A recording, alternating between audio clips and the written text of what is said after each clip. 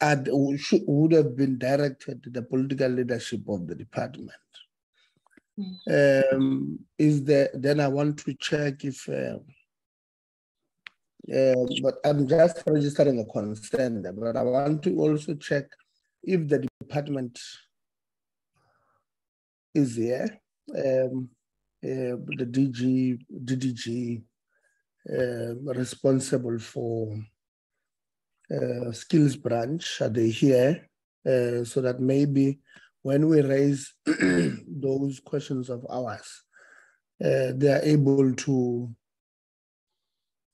at least answer some of them, because some of them would have to go to them. They are able political leadership. Thank you very much. I thought I must just register that concern.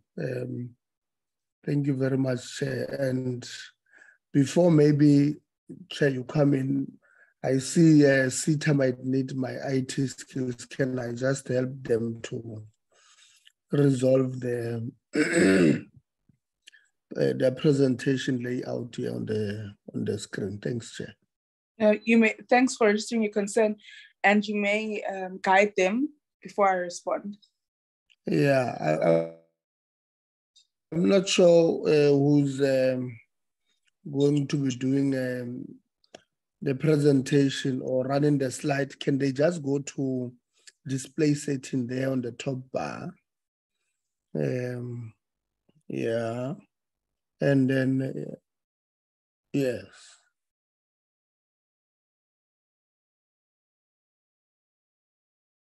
Thank you very much. Thanks, Chairperson. You can now answer me. Thank you very much, Honorable Itier, for assisting with your IT skills. But I also want to say that your concern is well in order, and perhaps check. I mean, ideally, what we would want is the political leadership to be present. I think there is an agreement that when the ministers are not available, then at least the DM ought to be available. So let us check if anyone is present from the skills program. I don't see anyone on the platform, but Anele, maybe you can assist, or colleagues can assist. Good morning, Chair and honorable members. It's Sonti from the DG's office. We are here, Chair. Mr. Mabuza Ngubani, who's representing the DDG skills, is also in attendance. Okay. All right. Thank you, colleagues. I do hope we will be able to respond to some of the questions that will come, but I do share similar sentiments to Honorable Itier in terms of the nature of questions that might arise that ought to be accounted for by the department, and taking into consideration our limitation of time. We may not be, if we are unable to get sufficient responses from the colleagues that are represented here today, it does put us on the back foot in terms of being able to, in terms of the program, and having to then go back or set aside time once again to deal with these matters. But Honorable Itier, your concern is duly noted and supported. Let us then continue with the input from the chair, who will lead the CETA, handing over to them the CEO.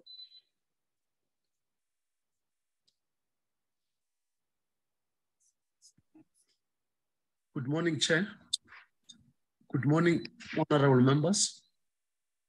Good morning to my colleagues, and thank you very much for the opportunity to invite us to have an interface with the Portfolio Committee.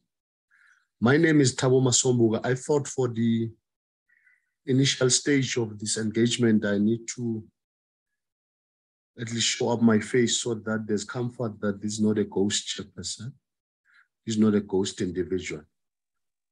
I will then appreciate chairperson. We see you not a ghost. All right. So for purposes of convenient fluence of the presentation, I will ask for permission to then disengage my face, but will do so upon request. Chairperson, we thought we should honor your invitation primarily for two things, for two reasons. One, seeing that this is the inaugural interface of the newly appointed accounting authority, appointed by the Minister of Higher Education and Training in terms of the Skills Development Act. We thought it's important that we come and announce our presence and inform you that we have now been appointed, albeit the board or the accounting authority is not yet fully completed. I will talk to that quite a little bit later. And secondly, we thought that it's important that we interact with the portfolio committee to then give you comfort on the various issues that you have requested in your letter of invitation. I'll request my colleague to move on to the next slide. But for purposes of introduction, I am joined by the CEO. You will then confirm, according to the decision of the board, we are supposed to have two other board members, which is Mr. Danny Masimene, who represent organized business, organized employer in the accounting authority. We also have Mr. Philip Villagazi, who represents organized labor in the accounting authority. Those are the two board members with which I was requested to come and interact with yourselves. Then the CEO has brought the full complement of his senior executive managers, who will then, he will then introduce them as he then take over the next two slides. I mean, immediately after I've dealt with these two slides. We understand this invitation to be centered around the issues that we currently project, which the overview of the CETA governance and management, budget allocated to the skills development interventions for the period 2022 and 2023. And obviously we'll talk to you about the breakdown on the skills development interventions in accordance with various provinces, race, gender, and all empowerment designation. We will talk to you as per your invitation to the support programs for Black emerging contractors and service providers in the construction training space, the bursaries and internships, and more importantly on number 6, to give you an update on the issues that were raised by the union, now on governance and management, and lastly, and talk to you about the programs that are geared in supporting the district development models. If you go to the next slide, we then, Chairperson, thought we should, as it is now a matter of public knowledge, that the CETA had no accounting authority or board, at least for the past 2 years.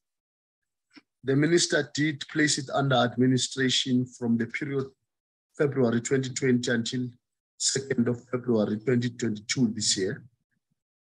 Following a process of advertisement and recruitment, the board members, at least 10 board members were appointed. There are still 5 vacancies currently not being filled. We have mandated the CEO to institute a re-advert, which closed on the 28th, which was meant to close on the 21st of September. But given the challenges of ineligibility by those applicants, were to extend the advert for the closing date of the period of until the 30th of this month. We will then continue with the process of shortlisting and reviewing the names and the applicants that are there. and then make an appropriate relevant recommendation to the minister to ensure that that process is completed. The already existing members of the Accounting Authority have held their first induction session on the 5th and 6th of September. It is also important for this committee to know that for all intent and purposes, at least 3 of the current board members are returning board members. 2 from organized labor and at least 1 from organized employers. We think that it's important for a number of reasons. First, to ensure that there's at least intellectual continuity of processes and thought. But secondly, so that the Accounting Authority does not start completely from a vacuum or from a point of no reference at all.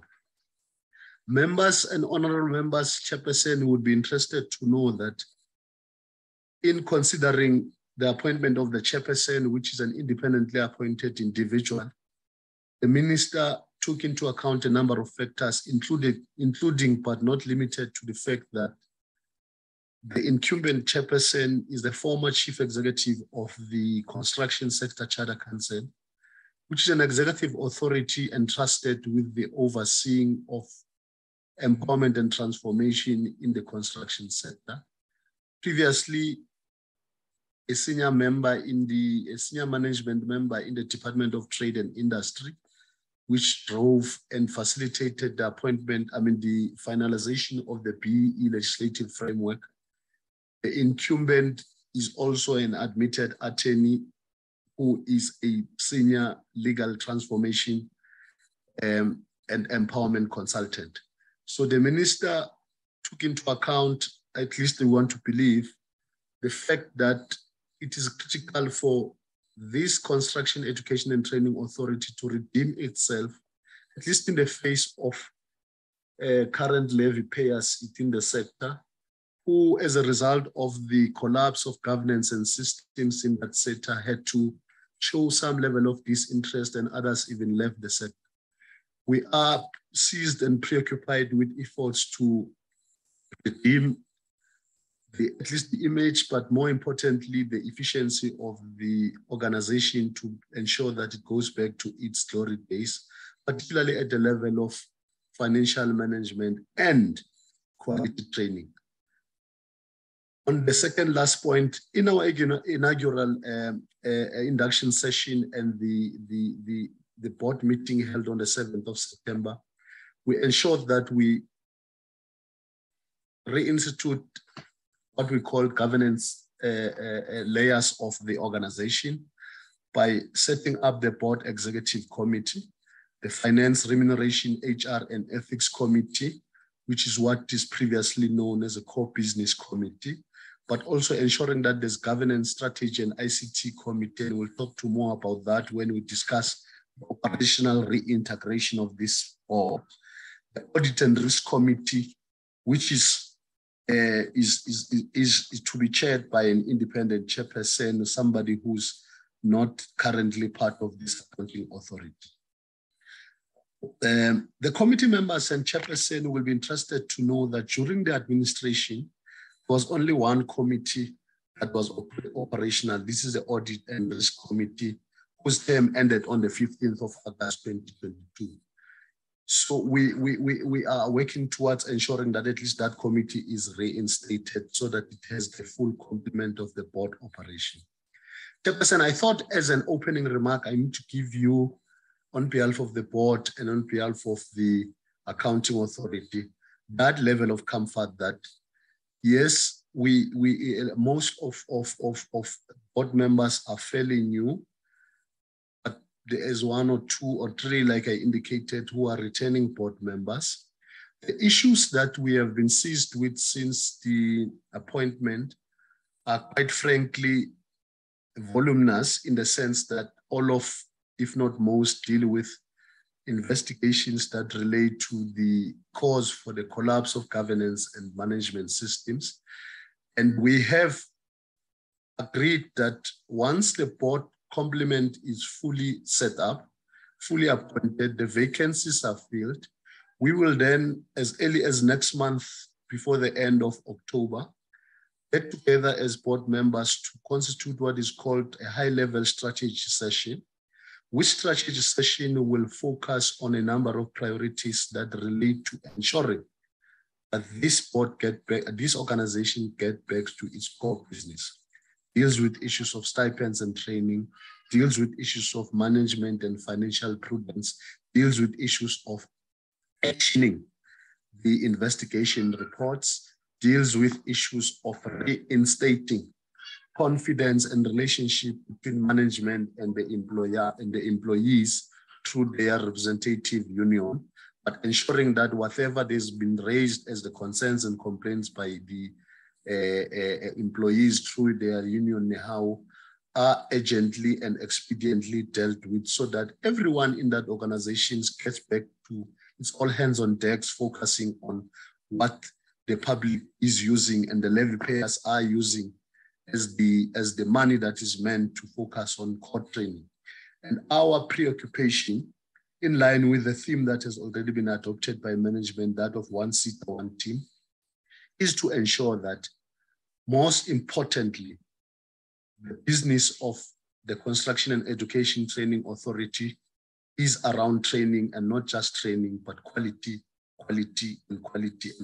training, so that young people who are looking forward to these sector education and training authorities really find comfort in being ushered with the relevant skills that will incubate them back into the economy, incubate them back into the construction value chain. Chairperson, I will pause there for now, take over this opportunity and hand over the opportunity to the CEO, who will then introduce his senior management team and then take to you the following aspects that deals with management structure and a number of other operational issues. Thanks, Chair.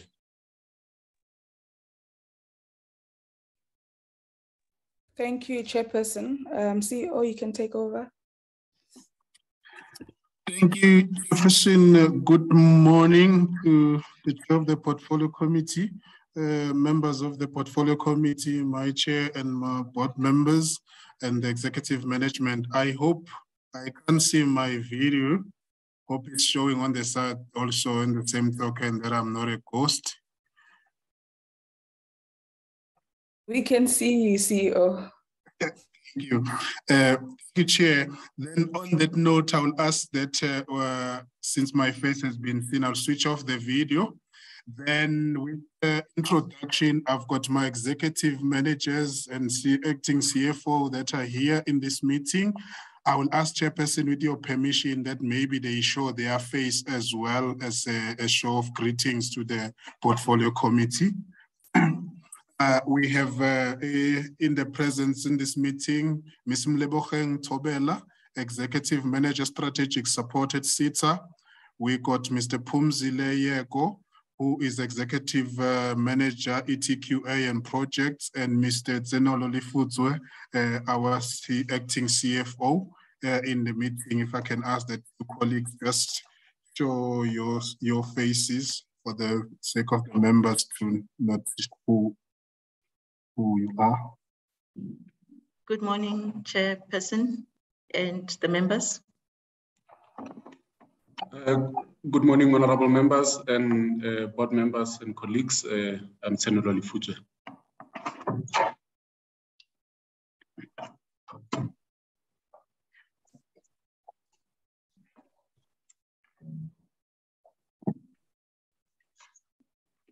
My name is Pumzile Yego.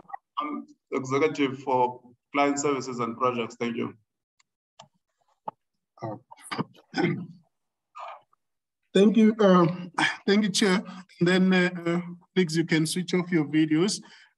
Chair and members will pardon my voice if it gets lost along the way. I'm still recovering from the flu. And we were requested to do presentation on particular and specific matters with regard to executive management at the CETA. Currently, we have 5 executive positions, including that of the CEO, which 4 of them are filled, as shown in the slide. Currently, we are in the process of filling the board secretary and support role, which is under recruitment as we speak. When it comes to support that management, the committees that we have in the organization supporting management. Next slide. The CETA management is supported by various committees as prescribed by the organization's operational policies and procedures, which amongst others, we got the ICT steering committee that oversees the issues of IT, digitization, etc. We also got, in terms of the loss control policy as prescribed by the regulations, a loss control committee that's responsible for overseeing issues of irregular expenditure, fruitless and wasteful expenditure, and their control and recovery in case they happen. We also supported by a training provider allocation committee, which is a transformational committee that allocates the training providers to the employers that would have been awarded the discretionary grant window awards for the implementation of our skills programs and learning pathways. Because of particular diagnosis that was done at the organization due to the issues that were experienced, some of them spilling out to the media, we have established what we call a one CETA, one team committee, which is responsible for the next 18 months to make sure that the proposed interventions to bridge and address all the issues facing employees and the organization as a whole are addressed appropriately. We also got what we call a CSI, Corporate Social Investment Committee. We also have a pension fund committee, which is responsible to look at the issues of how the pension for the employees is invested, and also that will, as soon as the report that was dealing with the investigation of this matter is publicized, they will be taking the recommendations of those and be the that will be spearheading such. We got OHS committee, which is occupational health and safety as prescribed. Those are the operational committees that we have internally in the organization. Then as required, when it comes to the budget for the current financial year,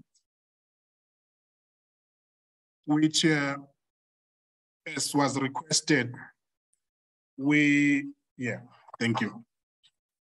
We are showing here what is sitting currently in our APP as was approved by the executive authority responsible for the CETA. In terms of different pathways, our major one that shows that we'll be spending a lot on is learnerships entered, which most of them are funded. We have excluded all the ones that are industry funded, meaning funded by the sector. And we have almost a target of 3,000 learnerships unemployed to be entered in this financial year, budgeted at 165 million. And then for employed learners, we got 221. And then for skills programs entered, which most of them include both the discretionary grant window applications plus the ERRP, as was announced by the President of the Republic. We had various targets along those lines, which is currently sitting at 3.5 at 52.5 million. And then for employed learners on DG and ERRP, we got 500. And then for artisan entered, which is apprenticeships, we got a target of 2,200, which is the biggest area because of the cost involved in producing an artisan, budgeted at 332 million for the current year. And then for bursaries, we have for unemployed bursary learners enrolled, which will be the new enrollments for this calendar year or academic year, sitting at 150 at 20 million. Maybe just to highlight in this 150, we got the pure target of those who are what is called meeting the normal criteria as set also in the NSFAS criteria. And then 50 of those were earmarks for the missing middle beneficiaries out of that 150 for this year. And then for employed learners, we targeted 113 because we got an obligation as well to support worker-initiated programs. And then on internships, we got a target of 352 internships, which ranges between 12 to 18 months at a budget of 21 million. For university students placements, we had a target of 119, and then for TVET student placement entered, which is a target also that the president during the SONA allocated that 10,000 TVET learners need to be placed. So CETA, by virtue of that, was allocated by the department that at least a minimum target of 600, which is what we are showing here, what we'll be running with to make sure that we afford the opportunity to TVET students for their placements to gain practical experience for them to be able to graduate. Then on candidacy programs, which are our professional programs where we produce the likes of the engineers, the technicians, we had a target of 237 because these are longer term in the main, whereby you find somebody will be sitting for exams over a period of 2 to 3 years. We have the target for this current year, it's budgeted at 6.2. And then for RPL at the moment, it's 1,518. We know that after this APP was approved, there was a new circular that talks to new rates. The budget is now higher than what is currently shown as far as this target is concerned. So, Chairperson, these are the major APP skills interventions per our APP. Then in terms of these interventions, as we requested that we should be showing a breakdown provincially, gender-wise, and racially, and also to show people with disabilities. It is our transformational policy that on all our DG allocations and awards, at least the learners that are awarded should be at least 51% females. And then on the training providers themselves, the same criteria apply that we targeting to award training provider companies that are owned at least 50% by women and majority to be Black. And then in terms of the breakdown, as it is shown, apprenticeship is one that is carrying major numbers for us, total of 3.8.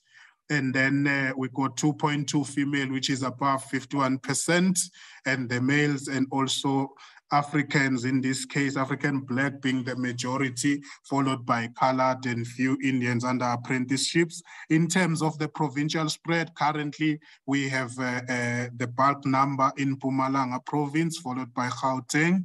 Then on RPL, we got the total of 880 that has been allocated for this current financial year, which in the main is Africans, and also this one is less in terms of female representation, but close to 50%. Candidacy, we got a total of 469 that we've awarded or are currently in the programs. In the main, most of them, because of the nature of our economy, most of them are based in Gauteng.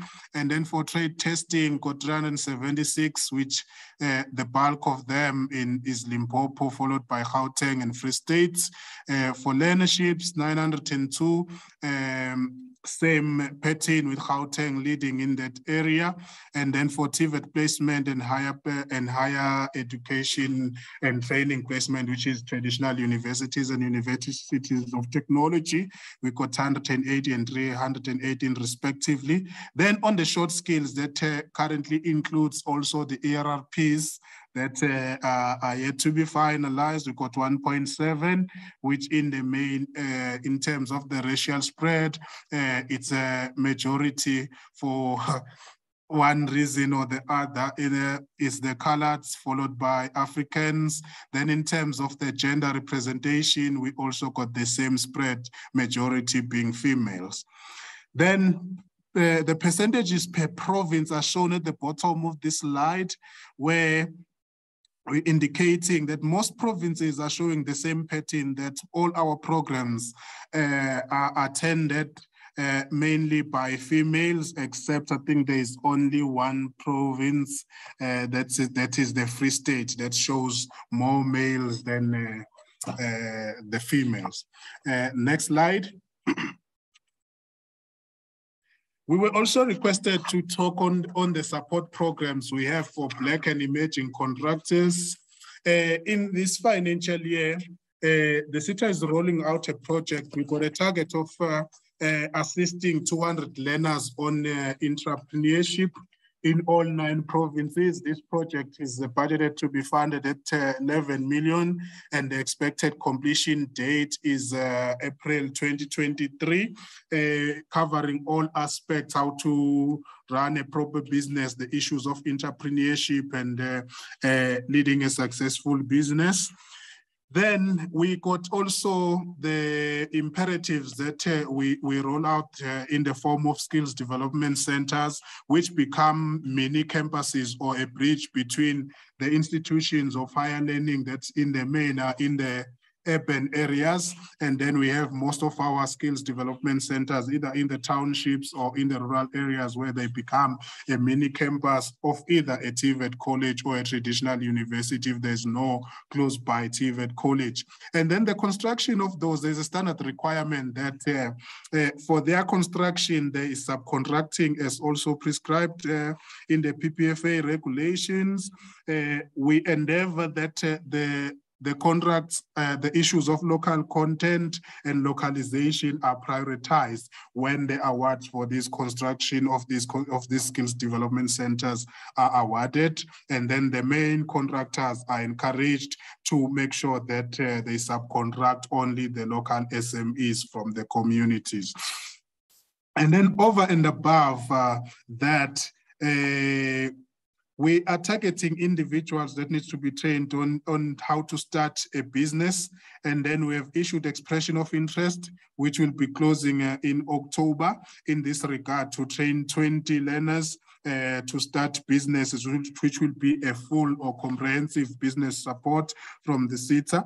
On top of that, the CETA has concluded a memorandum of understanding with the Construction Industry Development Board, which is responsible for the transformation of the sector from a construction perspective, in ensuring, amongst other things that we're collaborating on, is the capacitation of emerging contractors in terms of their contractor development program, which is aimed at assisting those who in the bulk will be sitting maybe between level 2 and level 4 to be able to graduate or to develop their companies to have a better grading on the CIDB, which means then they can participate meaningfully in the construction work. And then this MOU as well is aimed at assisting in that, since CIDB is responsible for registering most of the construction projects, the CETA at some point struggles to find workplaces for our learners to gain practical experience. So this collaboration with CIDB will assist us in understanding where are the projects going to be happening in the next 18 to 24 months, so that when we plan, we know that when we target a certain number of learners to be given practical experience, where potentially these projects will be, and plan accordingly. Okay, on this slide, we're also asked to touch on issues of bursaries and internships. We're starting with the internships. These are the ones that have been awarded or placed in this financial year. The window that we advertised in July is still being finalized on its evaluation. So the numbers at this point in time is only 35 in total, then spread between the gender spread. Next slide.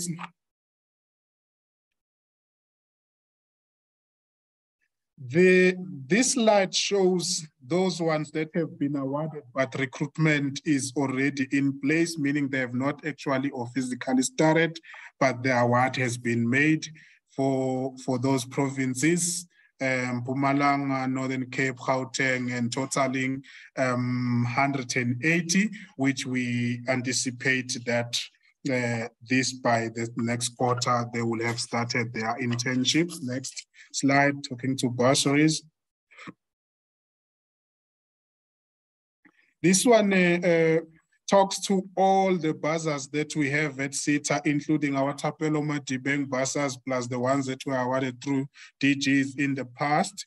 We got 275, which then when it comes to bursaries, in this case, we are not doing well with our target of 51% female because of certain issues that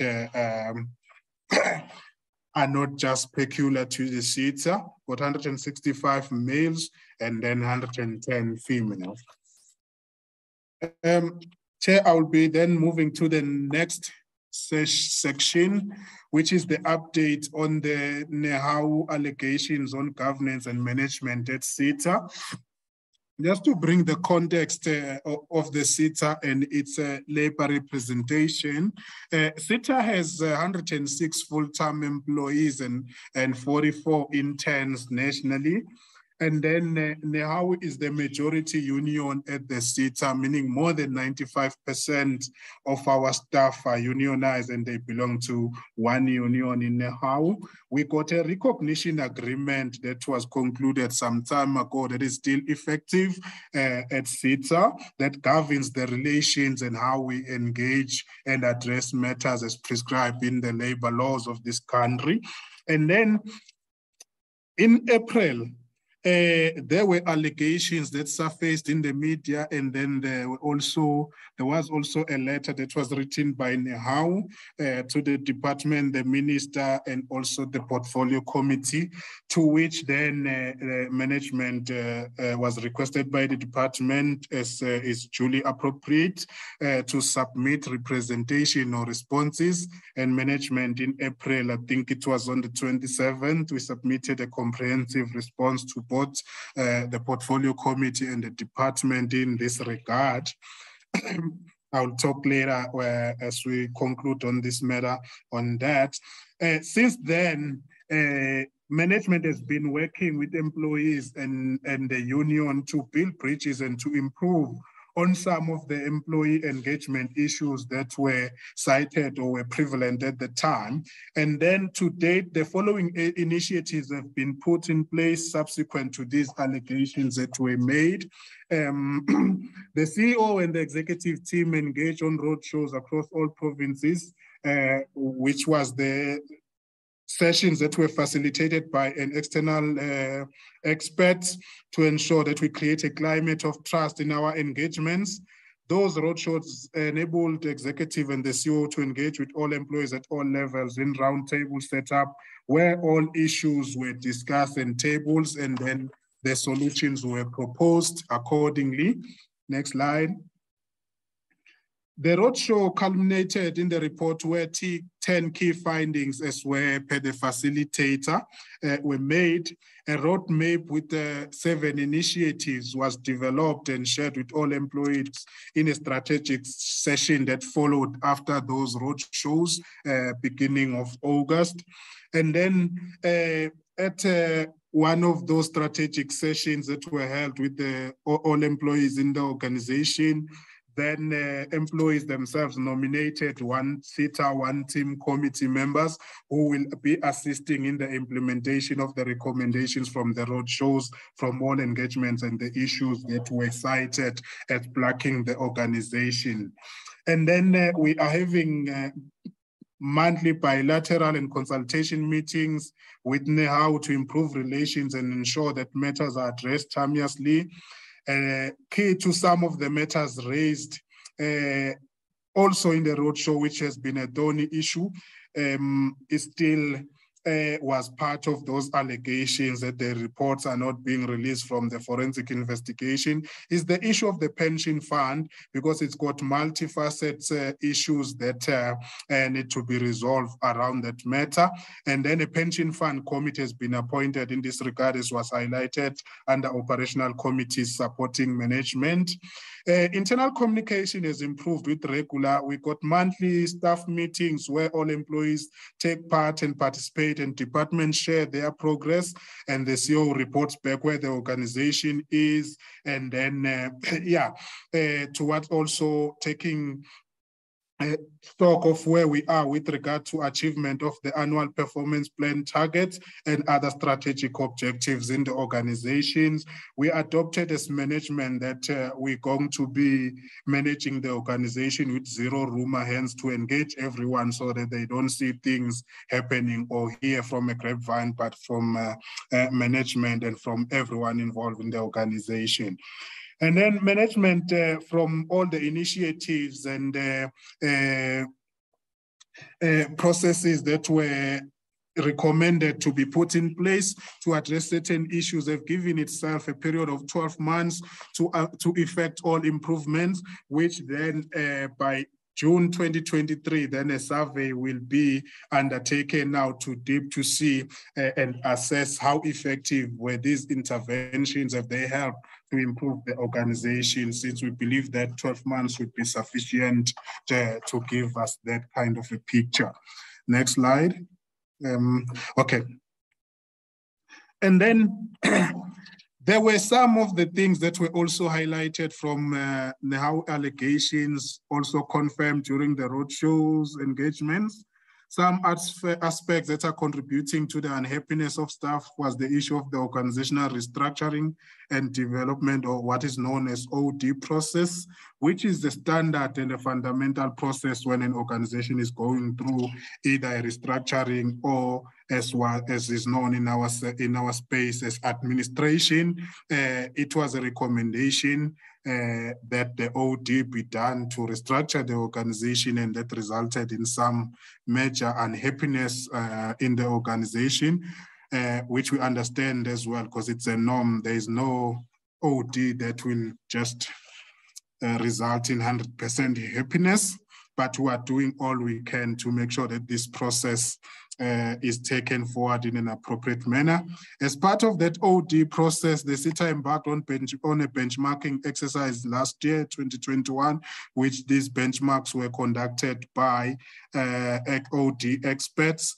These benchmarks were benchmarking the salaries, the benefits, the structure of other CETAs and related entities.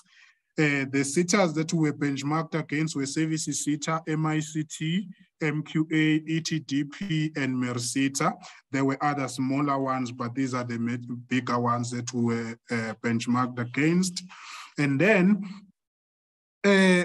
historically, before administration, CETA in 2019-20 had an approved organizational structure that was 56% of people in the structure were management, which included executives, senior managers, and management. And then during the administration, that was reviewed as part of that OD process, which identified or diagnosed that the structure was top heavy and needed to be reviewed against other CETAs as mentioned. And subsequent to that benchmarking exercise, then this current structure is made only of 12% management, which is a lean management at the top, other than being top heavy.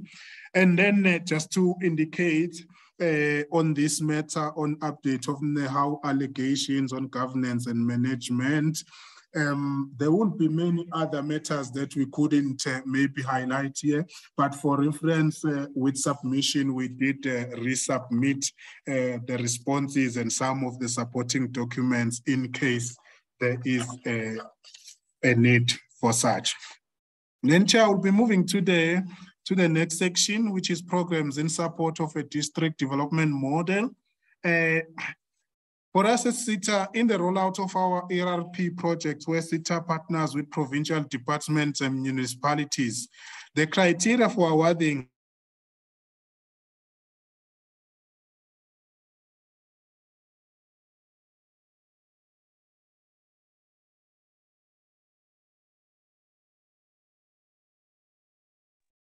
Apologies, Jefferson. I'm not sure what happened. I hope I'm back. I'm audible.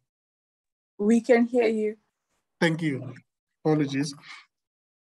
Then as we implement the ERRP project, which covers mainly the short skills program, learnerships and internships in the main, we then cover various districts in the province. For the current year, 2023, the targeted ERRP rollouts were in the main, in the 5 provinces, which some we still in progress of making an award, was Mpumalanga, KZN, Limpopo, Northwest, and Northern Cape, totaling 5,000 learners that will be given opportunities at an overall budget of about plus minus 90 million for the ERRP.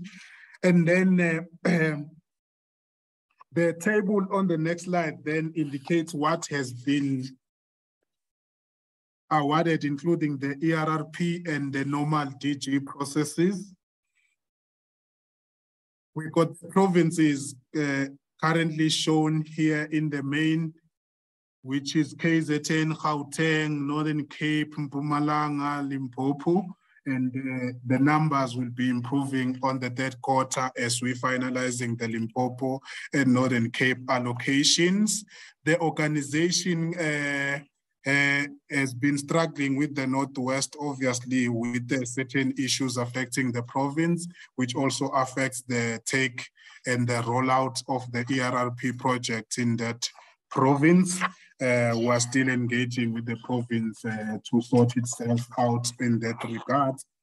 And then when it comes to others that were still engaging with the provinces, is the Limpopo that we're finalizing their engagements to see which district will be covered as per where the project will be happening, as in the main, the provinces will fund the actual work and the CETA fund the skilling portion of those projects. So these are the provinces that we're currently in talk with, which is Limpopo, Free State, and Eastern Cape, which we are yet to finalize how much we'll be allocating in this regard.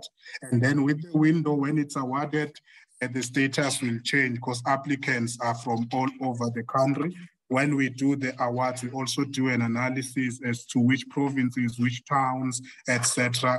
And then we'll be updating our district spread in terms of our learning programs and skilling projects that we award. I think the next should be the last slide, Chair. Thank you, Chairperson. That is about it that we could cover as per the request. We then are with the direction. Thank you very much, CEO. Can I check from the Chairperson if there's anything else you'd like to add before I hand over to members? Yeah, maybe, thank you very much. Maybe let me also ask my colleagues in the board, the Accounting Authority, Mr. Masimene, Mr. Velegazi, to kindly show face, please, and greet portfolio committee members.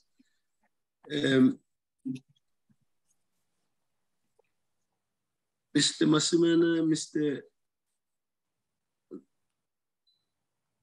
Philip Villegas, do you want to just unmute your video quickly, just greet members, because I did indicate that I'm accompanied by yourselves for this purpose.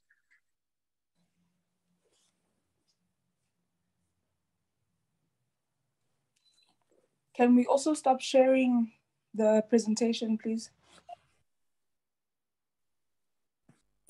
It doesn't want to show, Chair, but members of the board, including the portfolio committee members, good morning and thank you very much, Chair. That's it. Thank you very much. Mr. Masimene.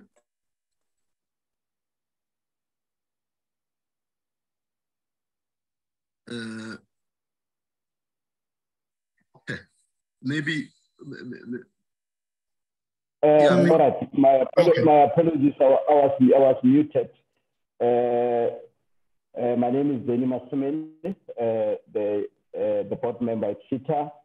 and good morning to Chair and honorable members, and to my colleagues at CETA and the executive management. Thank you. Thank you, Chairperson.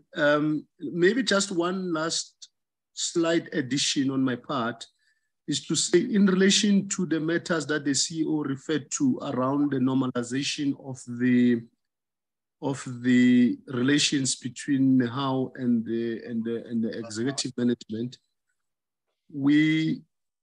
I have been mandated by the board to ensure that this process is seamlessly, expeditiously, and urgently resolved, because in an institution where employees are not happy and there is no cooperation and collaboration with management for purpose of the functions for which people are employed, there will be collapse of services. There will certainly be the lack of service delivery.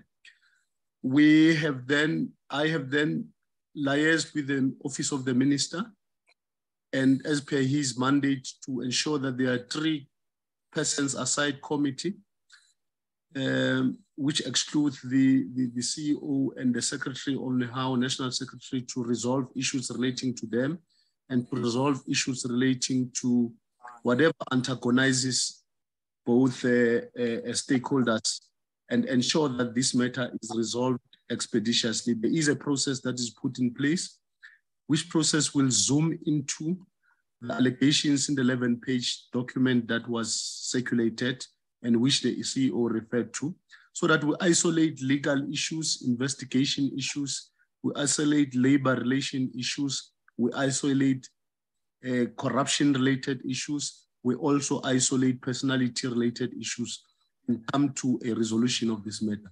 I can assure this within a reasonable framework and time frame, we should be able to report back on this in terms of how far we have gone. Because as the committee would indulge, it is not in the interest of the organization to have such unresolved. Thank you very much, Chair. I will hand over back to you. Thank you very much to the chairperson, the CEO of Construction CETA.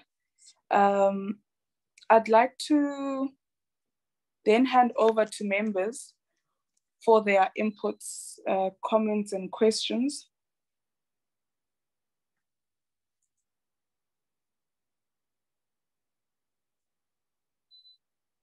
Okay, I'm just checking on the chat. Right, I see Honorable Litier, Honorable Mananiso. Okay, we'll note other hands as they go up. A number of members have indicated that they are having challenges at Acacia Park, but hopefully members will be able to make their remarks. Those who really may be struggling, I think maybe we'll also look into the chat. If members can also use the chat to ask their questions or make their comments. All right, Honorable Litier. Yeah, Chair. I smell sabotage. My internet was extremely stable throughout. And now when you're about to point, it says your internet is unstable. That's why these things, Chair, are not assisting us. But am I still audible? Ne? Yes, Honorable Litier, we can hear you. No, thank you very much. I think it was Mr. Sonti earlier on who said on behalf of the DG, they'll be able to answer our questions. We hope they will. It's a pity that we don't have those who will be answering on behalf of the ministry.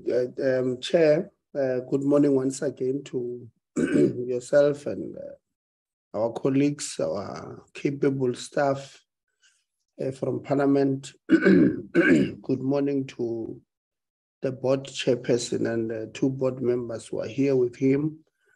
Good morning to the CEO, Dr. Shezi, and senior management at the CETA. I am not sure if The unions are here, but if they're here, also good morning to them. Chair, the CETA was placed under administration in February 2020. The reasons provided then was that they had failed to execute the fiduciary. One of that way I've been practicing it, Chair. I think I must go back and practice once more. But fiduciary or something like that. I tried, Chair. Fiduciary, I think that's what we're looking. Yeah, that one, Chairperson. They were placed under administration because they could not exercise those duties assigned to them. But what were those issues, Chair? If you remember, and I want to remind yourself, it's because there was an issue with pension funds, where when they presented to us on the 26th of November 2019, there was a physical meeting there in Marx Building, Chair. The former CEO whom we had invited, I think it was Ms. Pilusa, would have made allegations that she would have had a letter from the board instructing her to do so, or to pay 100% or something to that tune of a pension fund. And the board, which was represented there by the former board chair and one board member, unfortunately I've forgotten the name of the former board chair, but the board member there who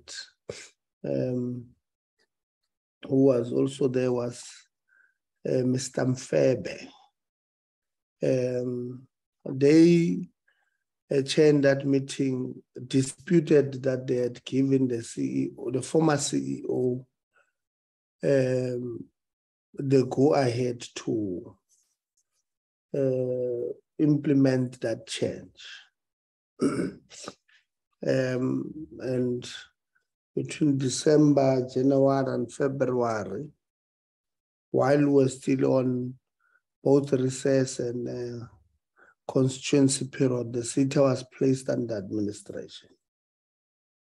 We interacted with the CETA administrator for the first time in May of 2020, after he was appointed, who indicated that he will be starting with forensic investigation into the affairs of the CETA, coming from the allegations of that board meeting that would have taken place in Durban, where there were apparently two letters, one giving instructions to the former CEO and one which the board were claiming was theirs, that did not. We're informed that at the beginning of 2021, or around that time, the forensic investigations report will be available. I have not seen it, Chair. I'm not sure if you have. So we don't have that forensic investigation. And hence I was saying it would have been important for the DG and the minister to have been part of this meeting, or the DG of skills, so that they share this forensic report with us. But we're told that Mabuza I think he's on the platform. So maybe he can shed some light to us as far as that is concerned. How far is it? Do they have it? How far is the process of implementation of that forensic investigation? But when can they share it with us? And I want to propose that they share it with us on or before next week, Wednesday, which is 7 days, so that we can go through that forensic investigations ourselves. New board has been appointed. This new board doesn't have, it's not a full complement, has vacancies of about 5. And I'm assuming that those who have been appointed met all the recommendations or all the, what is the right word? Criteria? The terms of reference as they were in the Gazette. That was that volume 656 Gazette that was advertised on the 3rd of February 2020. Can maybe Ntate Mabuza again confirm if that is the case then when he responds? The board chair says there are 3 members who were in the previous board who are appointed in this new board.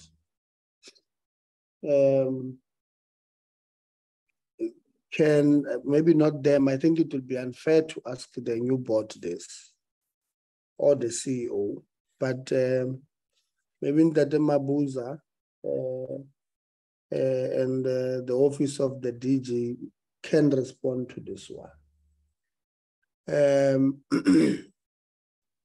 Why are these 3 reappointed into the new board when they were disbanded in the previous board for, according to the reasons given,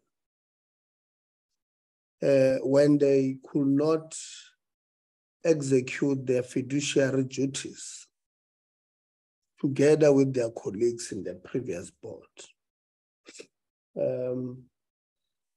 That is an extremely, for me, Chair, important questions for them to answer. 2, on the same breath, in passing, the chair of the board sorry, says that some members were not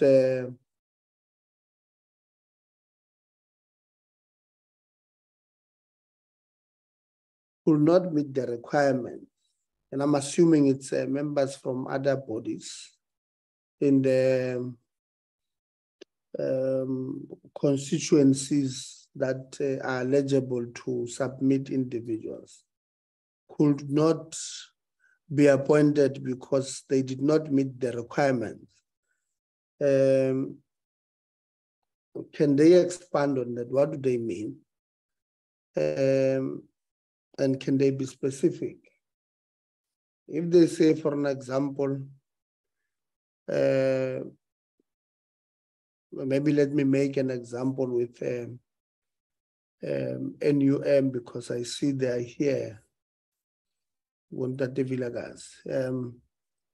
If NUM is allowed by law to nominate 1 person to serve in the board, and they did not appoint that particular person that was nominated by NUM, what were the specific reasons if they are saying they don't meet the requirement, what exactly is that? Have they served more terms? Are they disqualified because of X, Y, and Z? Let them take us through. These 5 members who I'm assuming are from constituencies that are eligible to nominate. What is the issue there? So let them, and Chair, I'm asking them to be specific. I don't want them to say, no, some of them, they had served more, some of them, they say, can they be specific? Constituency A in construction did not submit, or they submitted, but they submitted a demo who was not legible because of X, Y, and Z. So that is what I'm honestly asking here, Chair.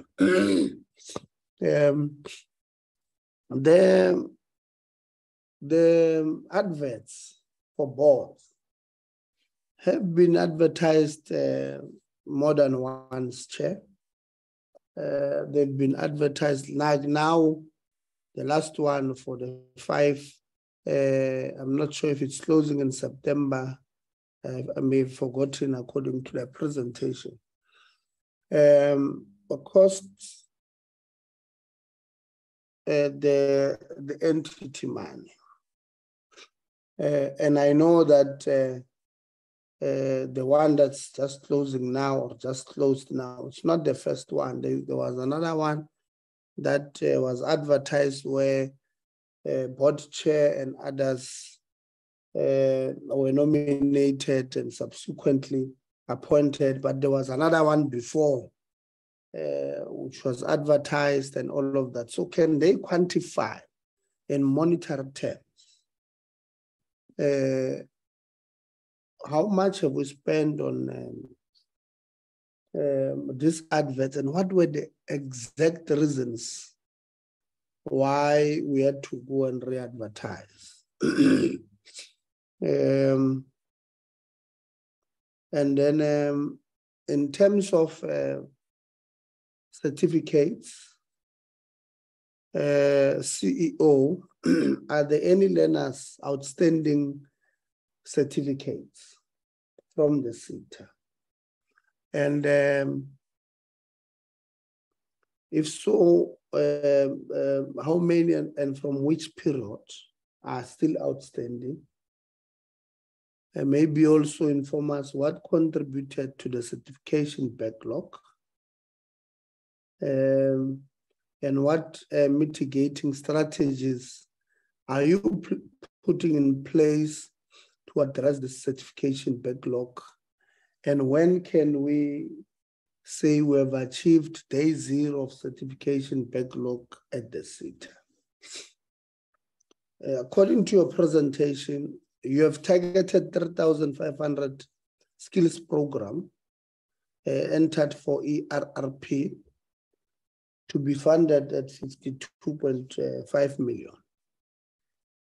What skills program are targeted for this economic recovery plan? And the white paper for post-education and training proposed that where CETAs are funding the provision of qualifications for undergraduates or postgraduates who are not currently employed in line with sector priorities, you should make a ring-fenced contribution to the National Student Financial Aid Scheme instead of attempting to manage your own systems of dispersing funds to students. That's what the white paper says. And last week, Friday, Chair, we were at NSFAS. And NSFAS raised the issues of CETAs managing their own bursaries. Now, I want to know how much does the CETA spend in managing its own bursary scheme. So the management part of the bursary scheme, how much are we spending there? and whether as CETA you are considering allocating bursary funds to be administered by NSFAS, and if not, maybe take us through why not. Chair, is this thing of mine just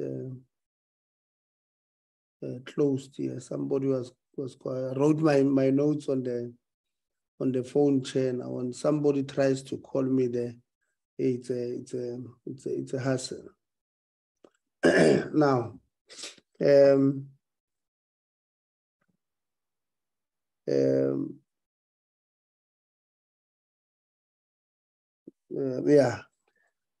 on this advert that I was just talking about now, which I think went on your website, it went up on the 21st of September, where you are calling for invitation for nomination to fill vacancies in the board.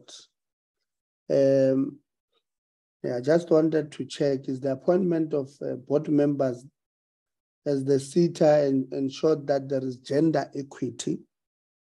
Because currently in this meeting, there's 3 males who are in this meeting and 0 females who are board members. So when appointing this board members, have we ensured that even on the advert, we are able to resolve the gender equity question? And then the administrator was appointed chair, and I apologize, my questions are just too many. But when the administrator was appointed, some of the things why he was appointed was to review the terms and conditions of employment of the CEO, the CFO, and other employees on the CETA where necessary. To review, if necessary, all the governance policies of CETA in terms or in terms of any applicable, suspend, institute disciplinary proceedings, or replace where necessary any of the officials of the CETA in compliance with any relevant legislation, and if necessary, consult widely with the relevant stakeholders within the sector in order to adopt the standard constitution of the CETA in terms of Section 13 of the Act and other relevant legislation for approval and publication by the Minister of Higher Education, Science and Innovation. Facilitate the appointment of the new CETA accounting authority. Ensure the management of the CETA funds in liaison with the Department of Higher Education and Training in accordance with the relevant provision of the Act, Public Finance Management Act of 1999 and the relevant regulations. Make rules relating to CETA and chamber meetings, financial matters and general procurement and administrative matters, which are in accordance with the provision of the Constitution of the Republic of South Africa of 96, the Act or any other applicable laws. Now, are all of the above currently in place? If so, has there been any challenges with implementation? If not, why not? And have all governance policies been reviewed and are they all being implemented? If so, which policies are those? If not, why not? Maybe I must end with this one, Chair, where we go back a bit and remind ourselves that CETA has been under administration 2 times. The first one was in 2011. And in 2020, it was also placed under administration. So CETA, when we look at it, it's a repeat offender of this thing of administration, which Chair allows us to be worried about the CETA because the repeat offender.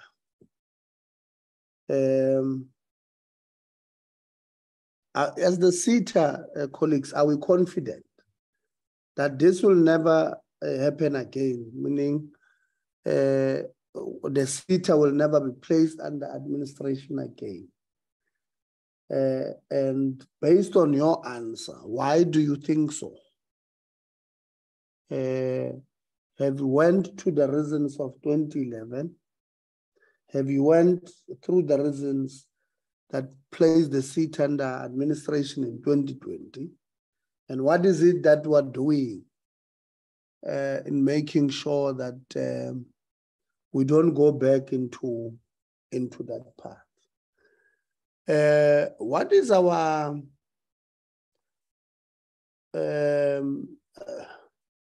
how do I put this thing, Chair? Sometimes I get to school and litigation, so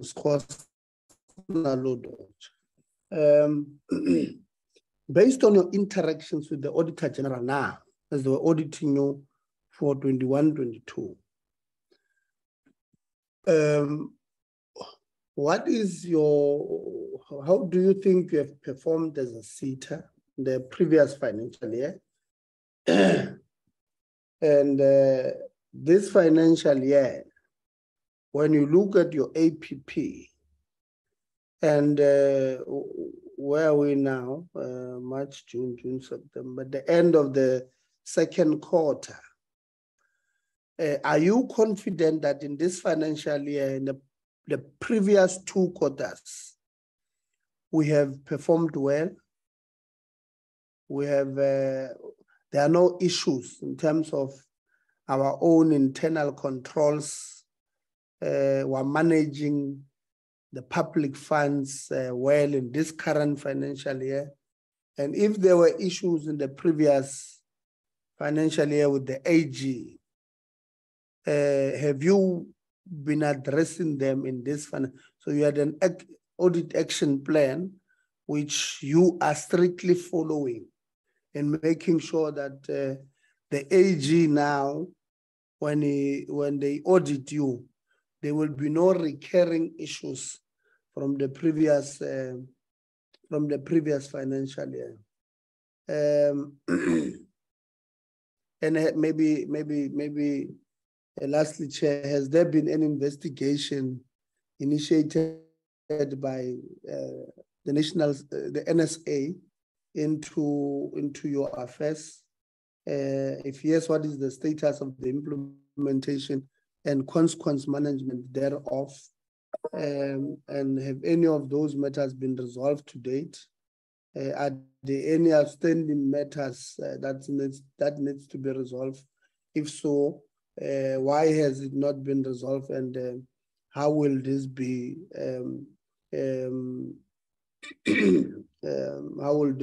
mitigated? And Chair, I would like to end here, but to also say that I know some of these questions, Chair, should have been directed to the Minister, which is not here, and it's unfair for us maybe to send these questions here, but unfortunately, there's no way we can ask them. So maybe, Chairperson, we must ask your office, Chair, to liaise with the office of the Minister, so that, especially on the issue of the forensic report. I mean, when a forensic report is initiated, there are cost implications to that, because there's no company just goes and do forensics without being paid. And those are public funds, and at least we need to get this forensic report so that we're able to make our minds on them. So we still, honestly, Chair, I think want to lobby you and your office to reconsider us having this discussion with the minister and the department, specifically on this forensic investigation. You might find that the forensic report says the 5 other people who were not appointed were guilty of 1, 2, and 3, but we don't know. And the new chairperson doesn't know, and it would be unfair on us to also ask him to answer there, because he is also appointed through the same process as those ones who are not appointed. So it's not necessarily him to answer to, but I'm hoping that somebody from the department will answer this one. But I think, Chair, we must plead with your office to get us with the ministry and the department, both probably the DG and the DDG of skills, on this issue of this forensic investigations that were conducted, and we don't know what they say. Thank you very much, Chair, and I appreciate you being lenient with me on this issue. Thanks. Thank you very much, Honorable Litsie. Honorable Malaniso.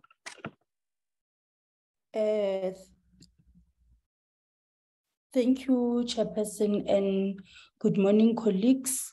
Let me firstly start by actually acknowledging the presentation, Chairperson, and as well indicate further that in most of the issues that relates to governance and policy issues have been covered by Honorable Litsie. However, one would want to make note of the remarks by the chairperson on the issue of zero Roma environment in the CETA. I think the chair is inclined with the discussions of this particular portfolio committee that we are actually driving the ideology of having zero, mismanagement of many things. So I think it is important that he notes that we have noted that they are committed to ensure that there's a zero Roma space. And one believes that it can only happen if the environment or the working space is very conducive. So it is important that they strengthen their relationship with the union so that we don't get these rumors and too much media attention that will make us be inward looking rather than focus on the service delivery. And I want them to actually note my disappointment with regards to their slide on internship beneficiaries.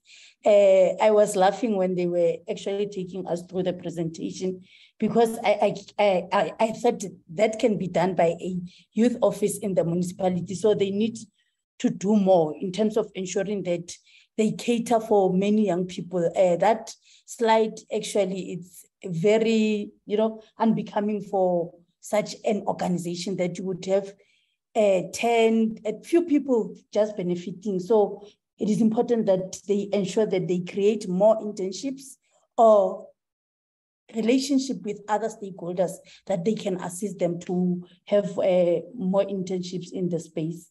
Chairperson, on other issues, I'm partly covered by Honorable Litsie on issues of consequence management. And one would want to emphasize that issue to say every time in this particular portfolio committee, we are always lamenting on it that people must make sure that they people account. And I don't think that it's enough that every time we speak about accountability, but people, they cannot account. And if people, they are fair, they must tell us that people that have been employed or deployed, they are not equal to the task.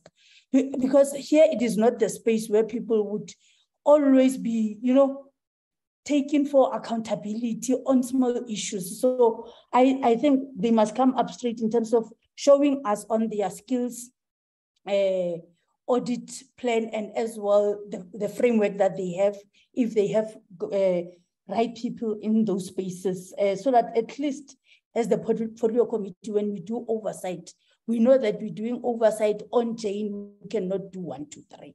So we would like them to actually submit a skills audit report to us so that we can scrutinize if actually is there anything that is impeding on their work from a human capital point of view?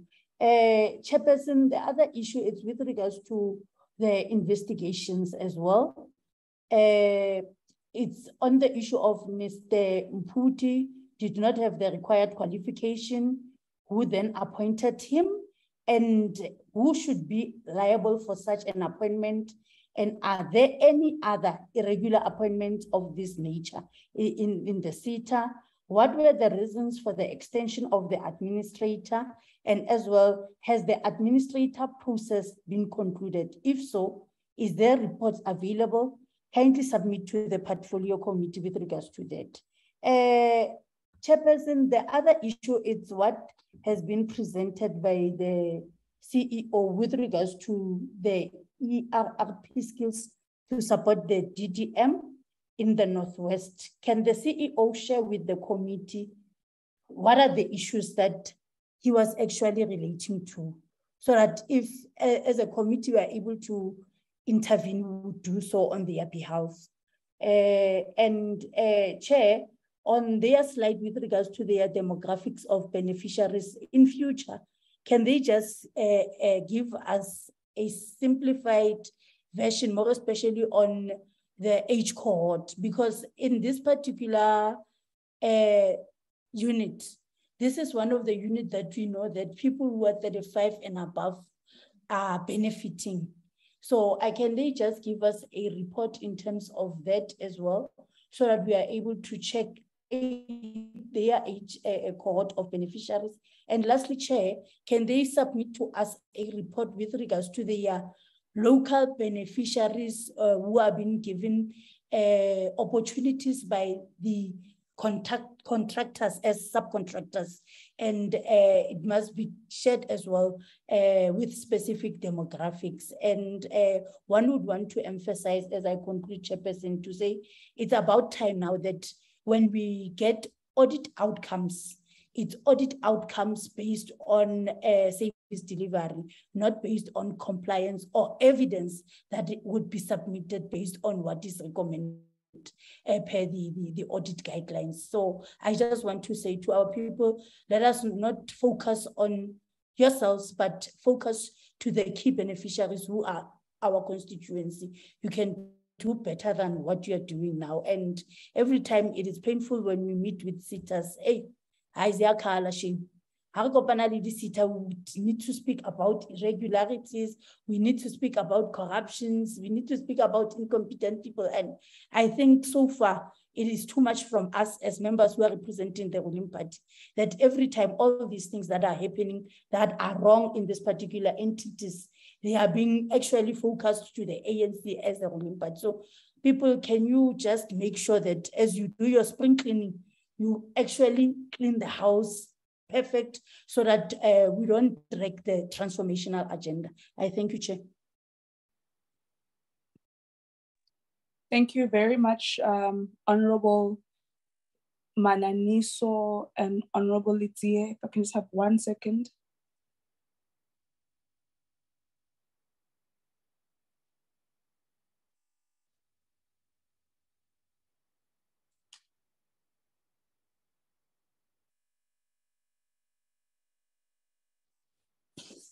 Right. Apologies for that, colleagues. Thank you very much, Honorable Mananiso and Honorable Litie.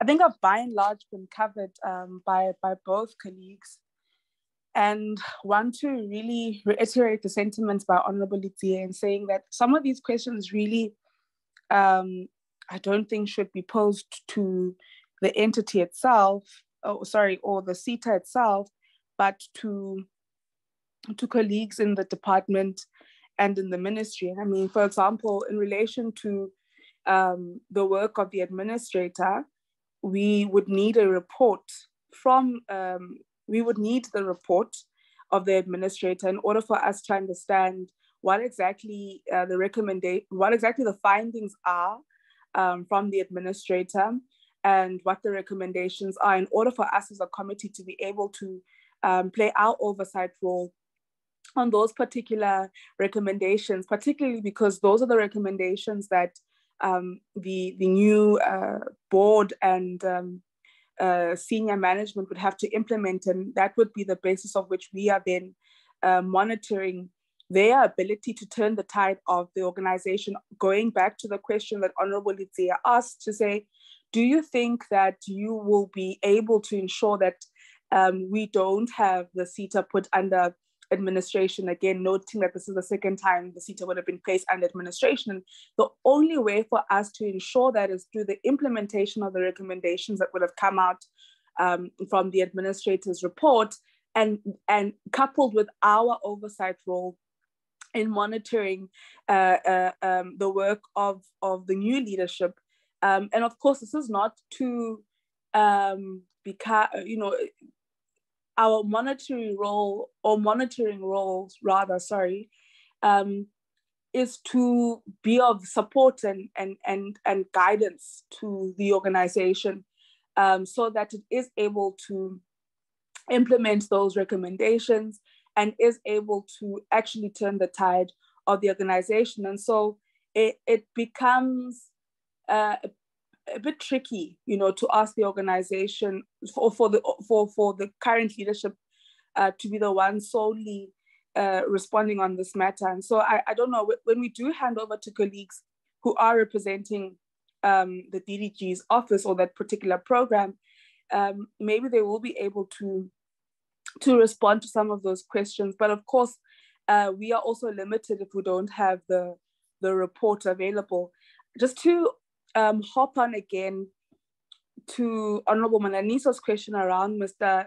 Tumisho Mputi, I think colleagues responded, and I tried to see whether or not in your presentation you were able to respond to this particular allegation that came out from the IOL news in May 2022 around, Mr. Mputi's salary, and the fact that he doesn't have the requisite qualifications to be in that particular portfolio and be earning that salary. And so, were we able to resolve this particular allegation and look into it and then be able to, bring forth outcomes of whatever investigations would have gone into that particular allegation. So not only looking into, perhaps I want to just backtrack that question a little bit further to say, was that allegation warranted, and did we look into that allegation? And then going on to Honorable Mananiso's question to say, if that allegation indeed stood, who is to be held accountable for that particular appointment? I think I'm a bit concerned that there have been allegations on Mr. Shezi's leadership, and I think when the chair speaks, he says, "Look, there's," and when you look at the presentation, perhaps there is justifiable resistance to change, and there being new leadership at the forefront of the organization. Maybe there's resistance to whatever change in systems and in organizational structure that needs to be there as articulated in your presentations. And then there are elements, of course, of personalities and just, singabantu, we are flesh. But we maybe can't nullify the concern that one has on the fact that the leadership would have been appointed in September 2021, if I'm not mistaken. And by April 2022, there are already complaints.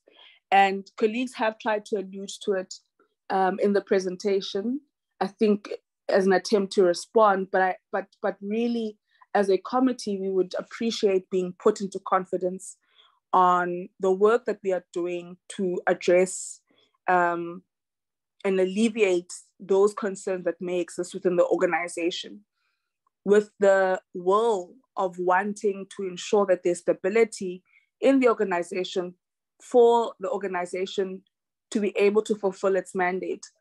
I think there's a really massive role in a country that really needs to strengthen its infrastructure development. And there's a number of infrastructure development projects across the spectrum if we just solely focus on government or the public sector. You know, we want to build schools, we want to build roads, we want to build bridges, we want to build hospitals, we want to build student accommodation. And my thinking is that the citizens who should be going through our program are those who are going to be part of an ecosystem where they find themselves part and parcel of the construction of all these key infrastructure development projects that we need to develop our country. And so I think the CETA plays such an important role if you look at it in that broader sense. And so we want the CETA, like all other CETAs, to thrive and to be able to fulfill their core mandate, what they ultimately exist for. And so if there's any element of concern stemming from a reoccurring matter around leadership, around governance, around management, when we've just changed the leadership of the organization and we have such concerns, it is worrisome.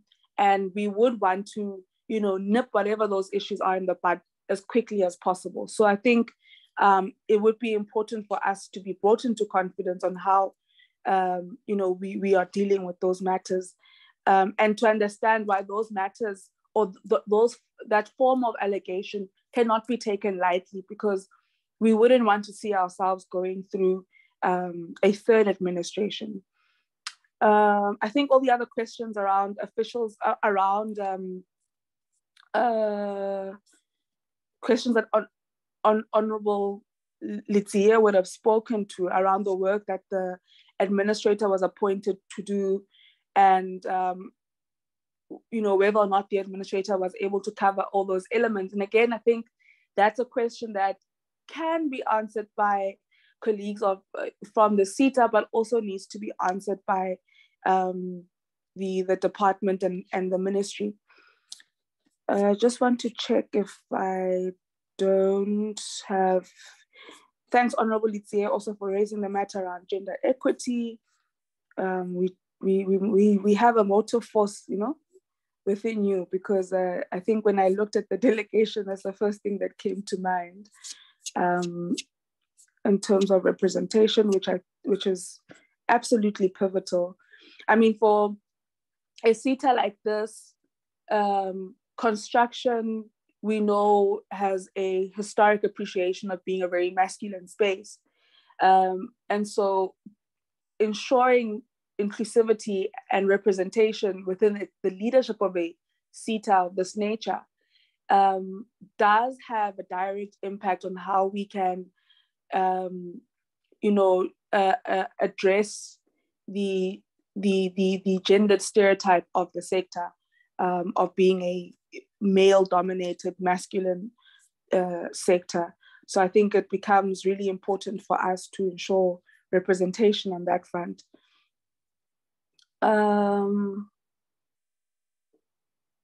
I think I might have missed this, Chair, but just need to get clarity on the timeframes for us to have a fully composed board. If you can just reiterate that, I think I probably missed it. Colleagues, I think let's leave it at this for now, and then allow for colleagues from the organization, from the CETA, to respond.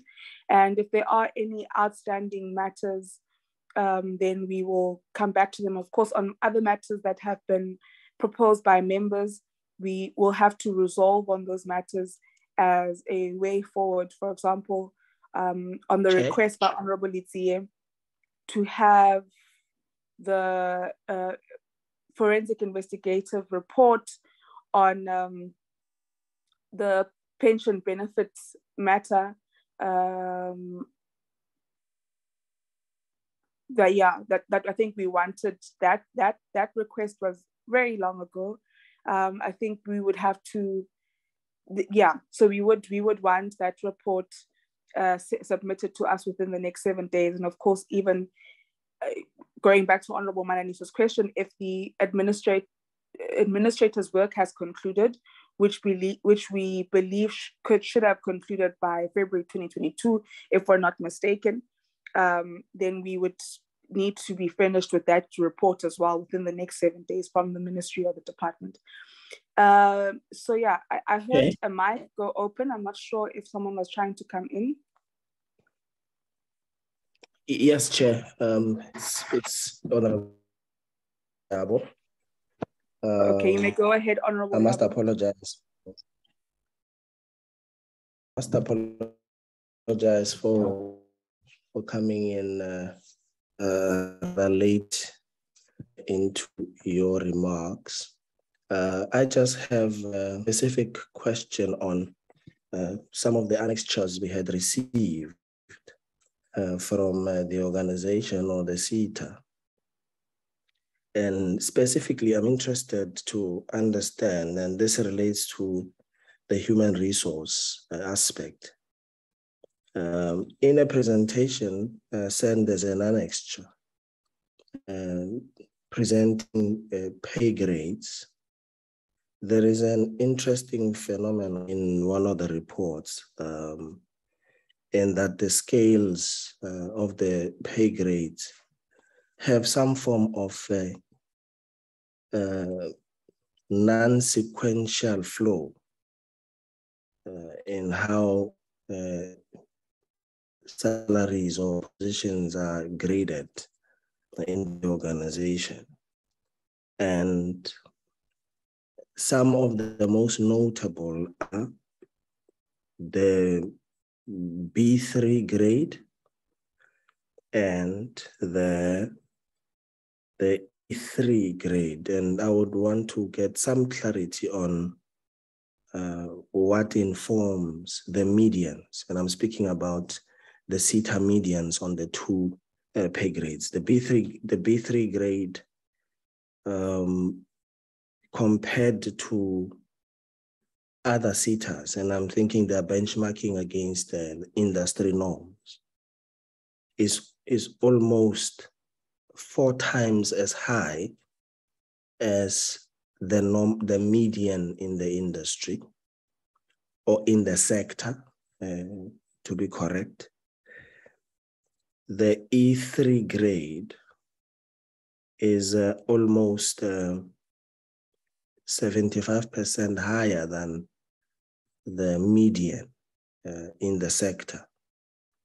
But also, interestingly enough, the E3 median is also higher than the E4 median, which if looked at in a sequential form and following logic, you would expect that E4 would be higher than E3. But also the same goes for B3, which is higher than the grades you would expect to be higher than it, C2, C3, C4. And I would really want to understand why is this the case, and are there any is there any remedial action being taken to ensure that these scales make sense? And because my worry is some of these things become a bone of contention between the employer and representatives of employees, unions, to be direct. What caused this disparity in the median, the CETA median, the construction CETA median, and what seems to be the sector norm? Perhaps if we can get that response. And has the union raised questions around this matter? And if yes, how has it been addressed? If no, what is the view of management and the executive in order to fix what I deem to be an anomaly? Perhaps I can be persuaded otherwise. should other reasons be provided for this seemingly anomalous situation. That is the questions I wanted to field, Honorable Chair. And the last one, perhaps without letting it go to bed without raising it, what are the requirements or the prerequisites in the implementation of the ERRP program and by the CETA itself for municipalities and provincial governments? What are the requirements? How do they approve programs from municipalities? And I heard the CEO speak to the district development model. In some instances, you don't have districts, you would have metros. But just a quick overview of what the requirements are and how they go through the approval process for municipalities and secondly for provincial government in the implementation of their skills development targets. Thank you very much, Chair. Thank you very much, Honorable Yabo. Let me just check. There was a question from Honorable King. So Honorable King has asked on the chat whether or not you have any challenges relating to stipends, and if you could kindly furnish the committee with the probity report commissioned in January 22 on procurements made between April 2021 till November 2021. I'd like to believe that those are then all the questions from members. Chairperson of CETA will now hand over to you, and you will delegate as needs be to the rest of your team on how you go about answering the questions. Thank you.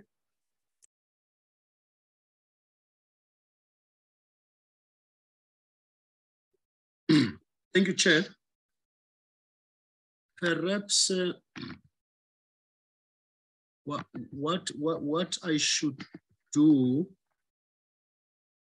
is to establish with the representatives of the EA, the executive authority of the CETA, Mr. Ngubane and them, if they can start and deal with the issues, the legacy issues, which we refer to as a historical issues that dates back way before the appointment of this current part of the accounting authority, so that we are then able to deal with issues that relate to board process appointment and subsequently. I will ask Thobela, Chair, to deal with the second last question that deals with E-grading, B-grading on the benchmarking and the implementation disparities and what the interaction with the union has been, because she's an executive manager handling human relations related matters. I would ask with Mr. Pumzile, we are going to deal with the issues relating to the ERRPs and the targets, therefore. In the process, because it deals with project and operational matters, he will handle the question by Honorable Member Chantel King that deals with the challenges around stipends, insofar as they relate to the probity report and all other related matters. I will then ask the CEO to deal with the advert, the financial implications of the advert, because it has been placed on the CETA website. It's been re-advertised quite a number of times. He'll then be able to, as a final signatory of the financial related matters, he should be in the position to tell this committee how much the re-advertisement has cost. Members will have to appreciate that the final decision, which is based on the regulatory discretion to appoint members into the accounting board, lies with the minister. But the minister cannot do that without the recommendations or nominations which are made by the constituency bodies.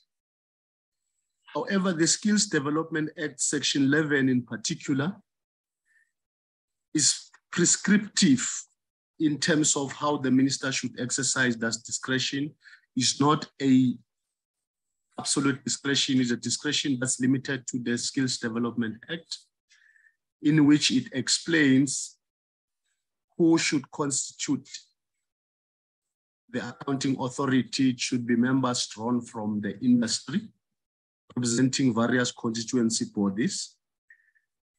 And I would, in the process, it suffice to mention that in the current outstanding vacancy rate of the accounting authority, the advert has specifically mentioned that those whose expectation nominations should be made are 3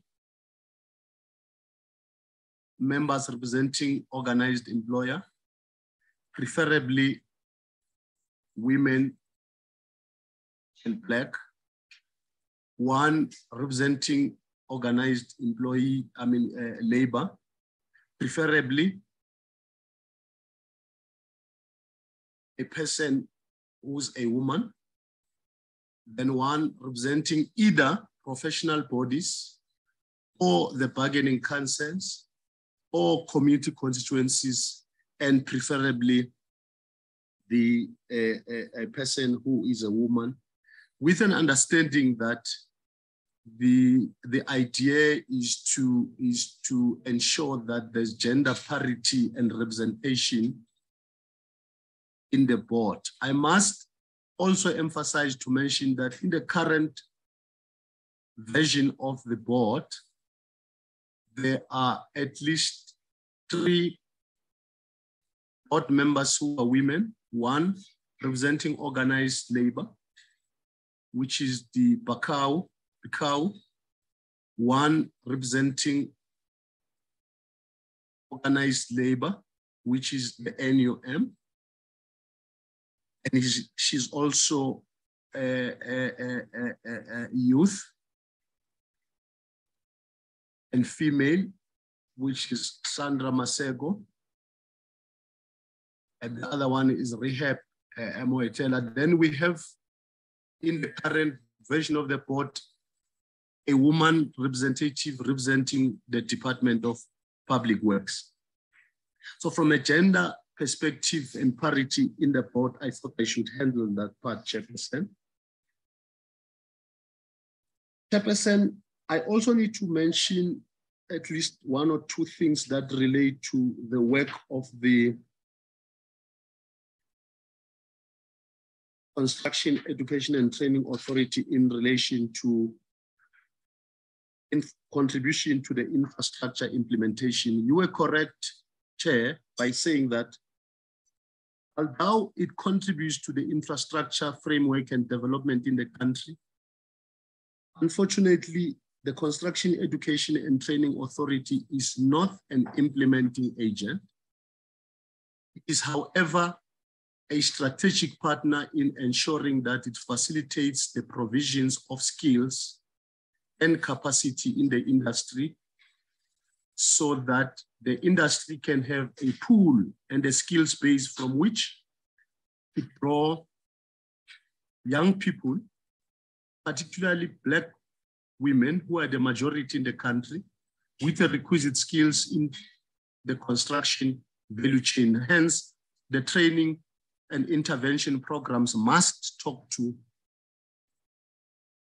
learnerships, internships, apprenticeships, But we have also extended, as per the operational plan and requirement, the fact that these must also relate to entrepreneurship and build the capacity of these young people to be able to not just be employees upon completion of these programs, but they must be absorbable into the economy as employers. And then they must also be in a position to contribute towards economic recovery and growth of the country. An honorable member asked whether, is there a time frame, it was yourself, Chairperson, on whether on the completion of the outstanding vacancies.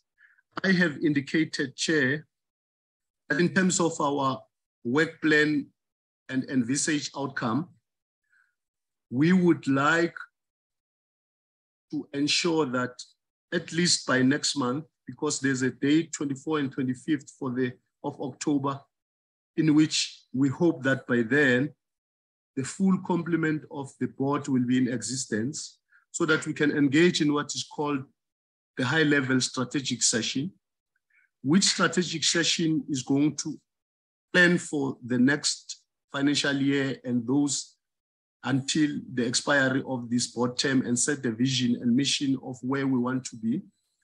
But that strategic session will also have to receive all the investigation forensic reports with their summaries, with their findings, with their recommendations and proposed action plans.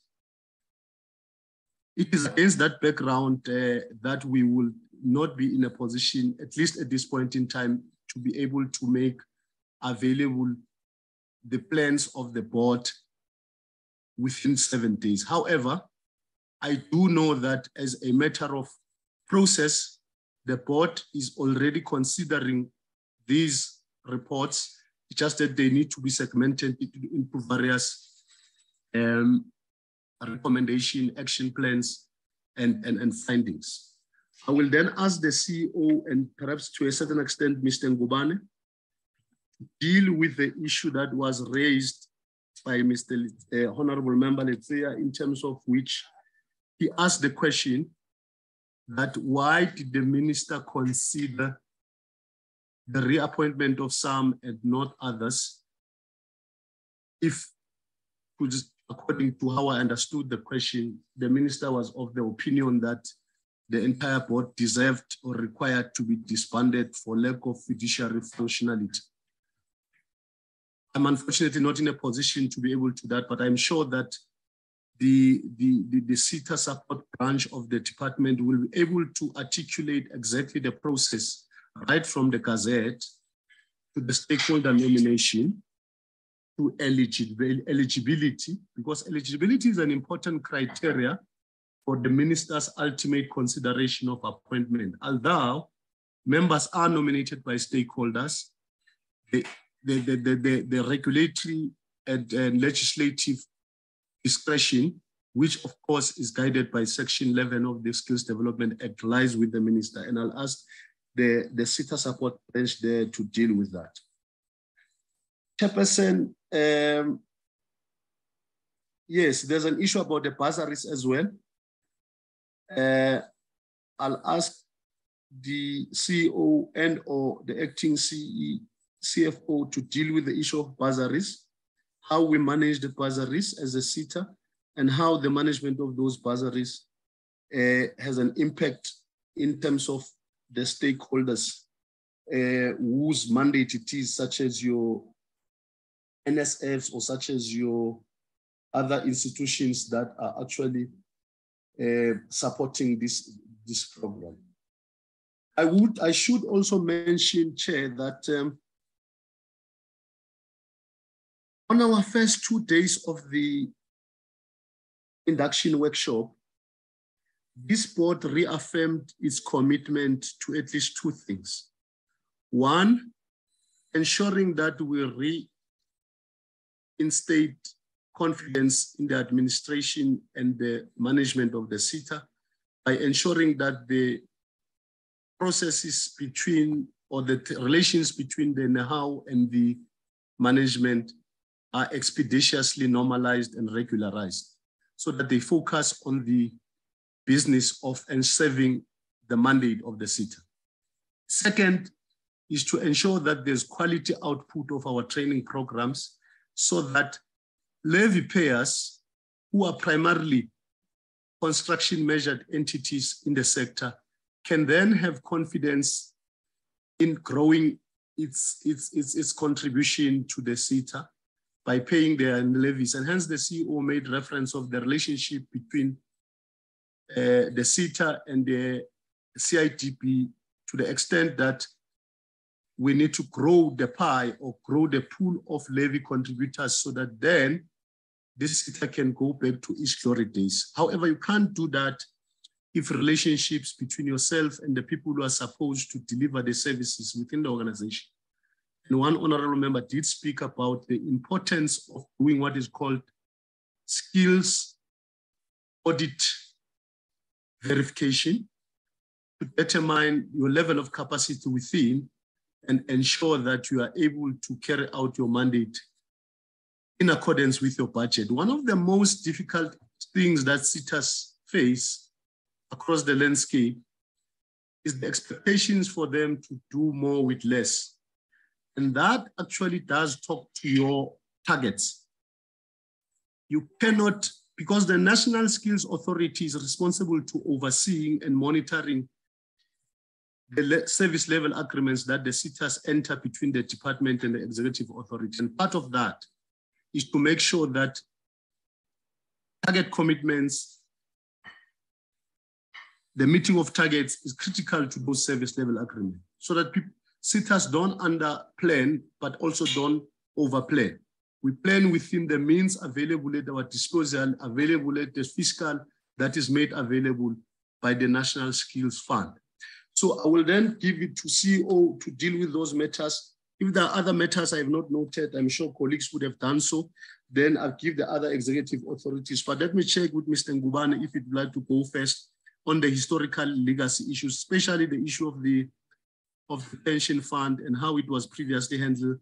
It is a legacy issue. It is a bone of contention in the 11-page demand by NEHAW. It must be handled with the carefulness it deserves, because it is, at the end of the day, a legal issue, a labor relations issue. And if it needs to be ventilated in those labor relation forums, we may need to go there. But first, we need to ensure that, as directed by the minister, this is attempted at an organizational level, finalized. Should there be no sufficient agreement in terms of what the way forward is, we need to find other mechanisms, but it cannot be dragging in the manner that it has and to the extent that it has now almost collapsed administration within the city. CEO, thank you, Chair.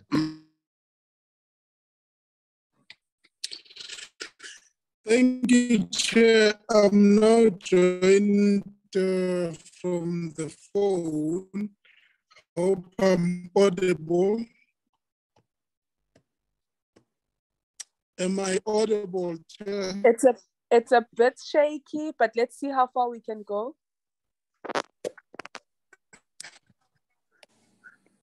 Okay, thank you, Chair.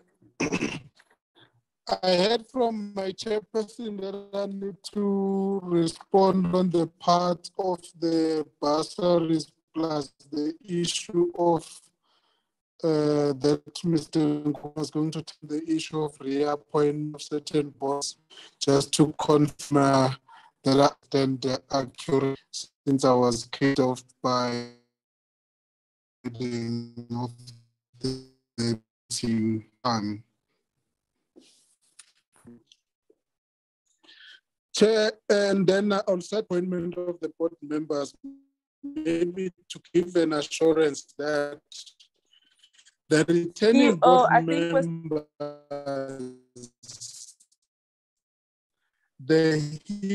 struggling a bit too much.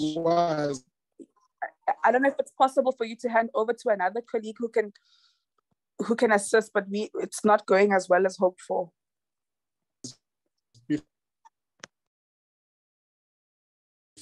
For the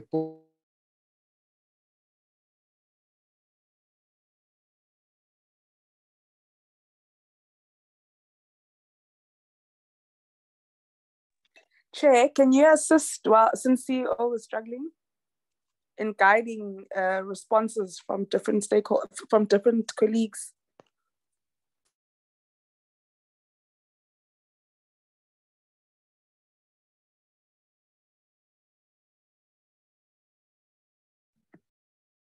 Chairperson, I see Mr. Ngubane wants to take, whilst the CEO is reconnecting, let's allow Mr. Ngubane an opportunity to then deal with some of the board process appointment issues. Mr. Ngubane. Okay, please. Can I kindly greet the chairperson of the portfolio committee and the portfolio committee members, chairperson of Construction CETA board, the board members and the colleagues from the department. Let me apologize again on behalf of the minister, the deputy minister, the DG and the DDG for skills development. During the beginning of the meeting, I had technological glitches, so I could not tender their apologies formally. Coming to the questions that were raised, yes, the CETA was put under administration in February 2020 due to failure to execute its fiduciary duties. That manifested through financial mismanagement, in particular the issue of payment of pension funds, which were irregularly paid. There were claims that were made by the former CEO to the portfolio committee on the 29th of November 2019 that she was executing the instructions from the board. On February 2020, the CETA was put under administration because there were a lot of issues, the CEO and the board, and the allegations against each other. So when the construction CETA was put under administration in February 2020, the administrator commissioned a forensic investigation to ascertain the veracity of the allegations that were raised. There was a request by the Honorable Member, Letsi, for a forensic investigation report to be shared with the Portfolio Committee. I can confirm that the forensic investigation report from the administration is available. It was shared with the chairperson of the CETA Accounting Authority for the new accounting authority to look into its content, the findings and the recommendations. The same forensic investigation report will be availed to the Portfolio Committee as requested by the Honorable Member. There was a question of what actions has been taken to implement the recommendations from the forensic investigation report. Let me indicate that the administration period ended on the 2nd of February 2022. The accounting authority has just been appointed. It has undergone induction program, which was conducted on the 5th of September 2022. All the issues that are raised in the forensic investigation report, after this forensic investigation report been handed over to the accounting authority, the expectation is that the new accounting authority will look into the content of the report and come up with action plans to address all the issues that were raised in the forensic investigation report. But moreover, the administrator was appointed and was assigned to execute specific functions, which were articulated in the Government Gazette on his appointment. At the end of the administration period, the administrator prepared the administration closeout report, which was submitted to the department.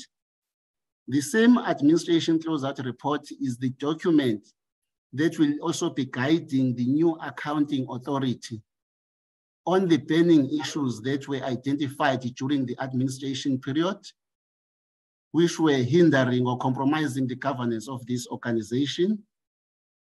The expectation is that based on the close-out report, there will also be action plans that will be developed by the accounting authority that has commenced its duties.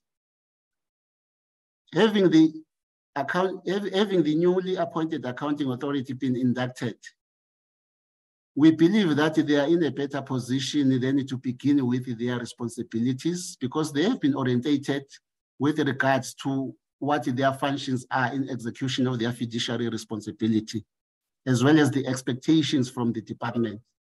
So in short, the forensic investigation report, as well as the closeout report from the administration, are the documents which are a starting point for the new accounting authority that has just been appointed.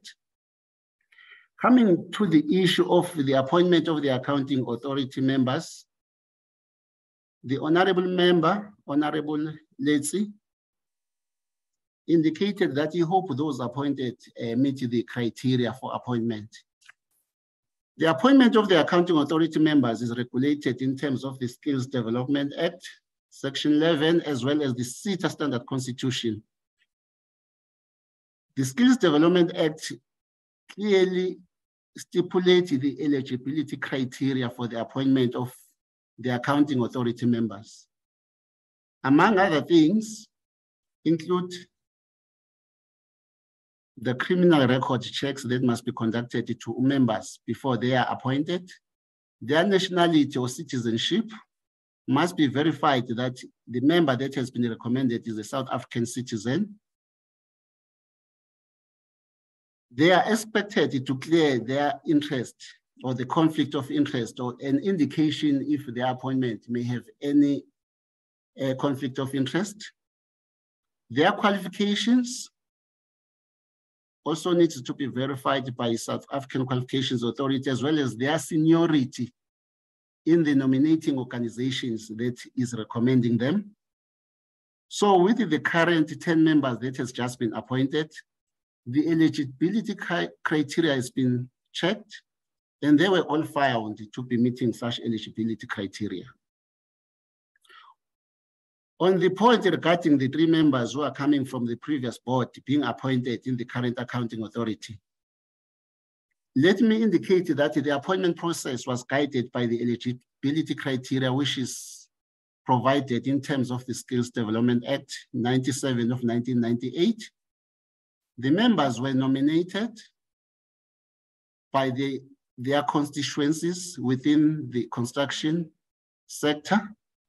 But from the department's side, the decision to reconsider such recommendations was based on the importance of ensuring continuity, institutional memory, as well as their experience in the board, in particular with the construction CETA board. The AA members which were not appointed because of not meeting the criteria, there was a question regarding that. I will request the CEO to also assist in that particular question, but that question was noted. There was another question regarding quantification of how much has been spent in the advertisements, as well as the outstanding learner certificates. I will also request the Chief Executive Officer to assist giving the answers to that. There was a point or a question raised by Honorable Letsi on the CETA being put under administration twice in 2011, as well as in year 2022. The question was whether the department is confident that the CETA will not be put under administration again.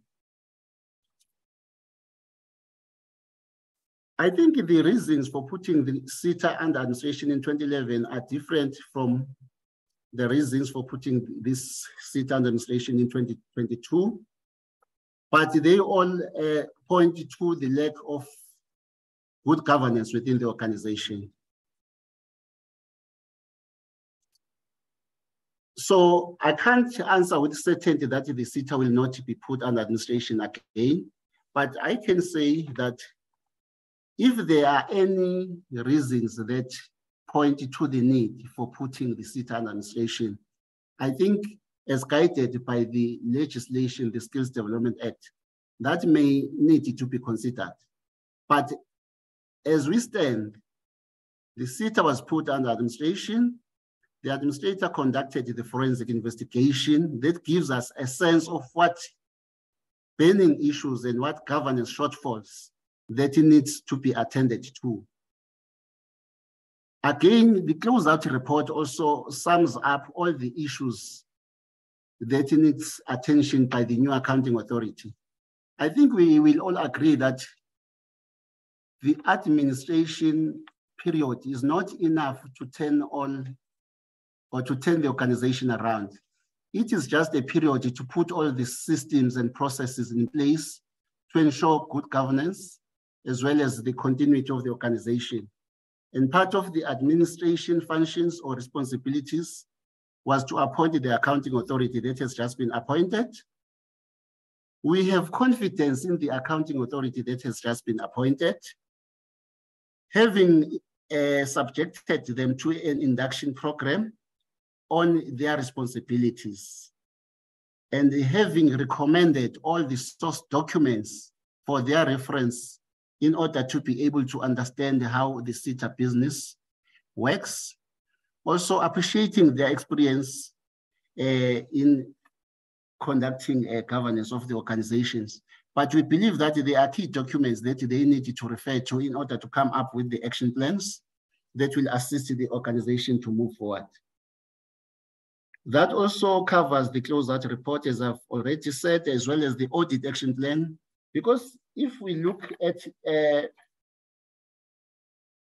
the Auditor General's reports, you will see that the organization during 2017 and 2018, 2019 and 2020, it was stable with unqualified audit findings. Then it went down to get a qualification.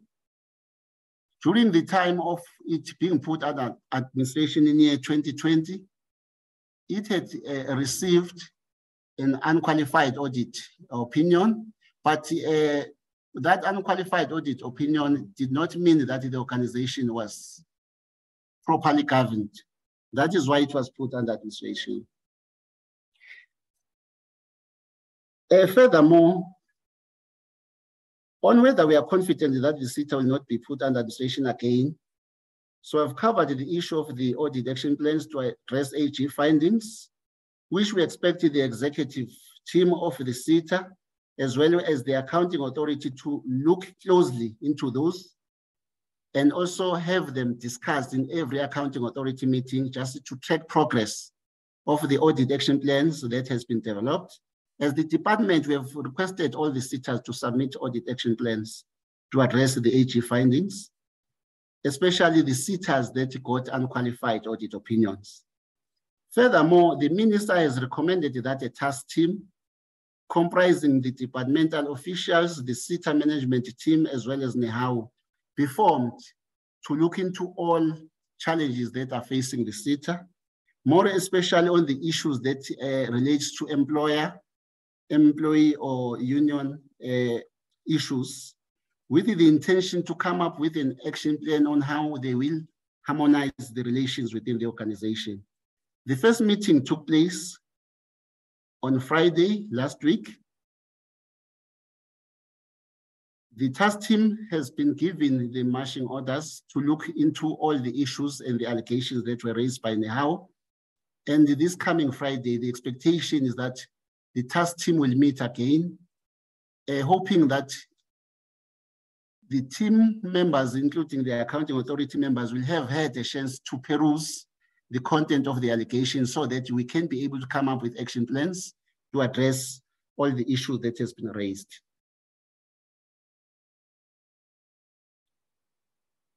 But on top of that, we are confident that the construction CETA executive team is also playing their part, given that already they've begun with stakeholder engagement roadshows in order to build stakeholder confidence towards the organization. It's normal that when the CETA is put under administration, even the stakeholder confidence gets eroded. So with those stakeholder engagement roadshows, and also by the CETA collecting all the views from the stakeholders, the CETA will be able then to come up with the interventions to respond to those. And the CEO indicated in his presentation that they managed to note 10 burning issues from the stakeholders, and they came up with the 7-item action plans to address those. There are already the bilateral meetings with NEHAU, which are taking place within the CETA, which we hope that the CETA will be able to move forward with its governance improved. Coming to the issues that were raised by the Honorable Member, Honorable Mananiso. He asked as to the reasons, she asked as to the reasons for the extension of the administration period twice. When the administrator was appointed, the initial appointment was for the duration of 12 months. There were specific activities or functions that had to be executed by the administrator. During the end of the administration period, there were key milestones that had not been achieved by the administrator, which are very important for the running of the organization. One was the appointment of the chief executive officer. It will not be appropriate for the administration to be ended while there is not even a chief executive officer in place to run the operations and the leadership of the organization. The second reason was that the administrator was also given a duty to engage all the stakeholders in order to discuss the constitution and adopt the constitution in consultation with the stakeholders. So those two issues, the appointment of the CEO and the consultation for the approval of the CETA constitution, had not been conducted. Although there were some other milestones that were not achieved, but these two milestones were those which were seen as critical for the management and the leadership of the organization. That was one of the reasons the administration was extended twice. Those are the reasons. If the administration has been concluded, yes, the administration was concluded on the 2nd of February 2022. We do now have the accounting authority in place. There was a question on the appointment of a member without qualifications. I did not properly get clearly that question. I would kindly request the honorable member to clarify that question. I did not want to interject when she was still raising her questions. And then on the allegations about the leadership of the CEO, I will just make a comment that when the organization is transitioning from the administration, firstly, when the organization is put under administration, there will always be uncertainties within the organization, because you find that there is even a resistance from the employees themselves. But after the administration and when the CEO was appointed, I believe that was also the same feeling from the organization. But with the accounting authority being appointed to oversee the running of the organization, the expectation is that the accounting authority will be providing oversight, and the CEO will be reporting to the accounting authority. So if there are any issues relating to the leadership of the CEO, the accounting authority is in place to manage the performance as well as the functioning of the chief executive officer. Again, let me reiterate as I end that with the task team that has been established to ascertain the veracity of all the allegations that were raised before the accounting authority was appointed, we are expecting that a roadmap with a list of the action plans on how all those allegations will be addressed will be compiled and will be managed closely by the accounting authority The expectation from the department side is that from time to time, that task team must report it to the executive authority. Thank you very much, Chairperson. If there are any issues I might have left out, let those be raised, but I will kindly request to you, Chairperson, that the Chief Executive Officer be allowed to deal with other questions that were raised. Thank you.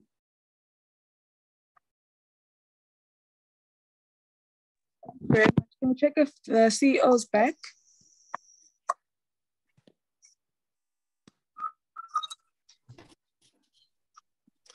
Thank you, Chair.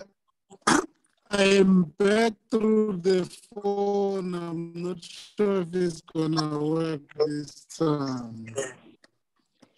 Are you experiencing load shedding, CEO?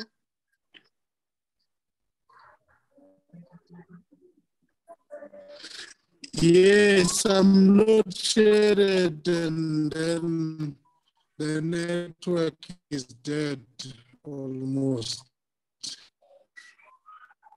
Okay, we had hoped you may have tried to move, but it still is quite bad. Can you just give me 1 second, CEO?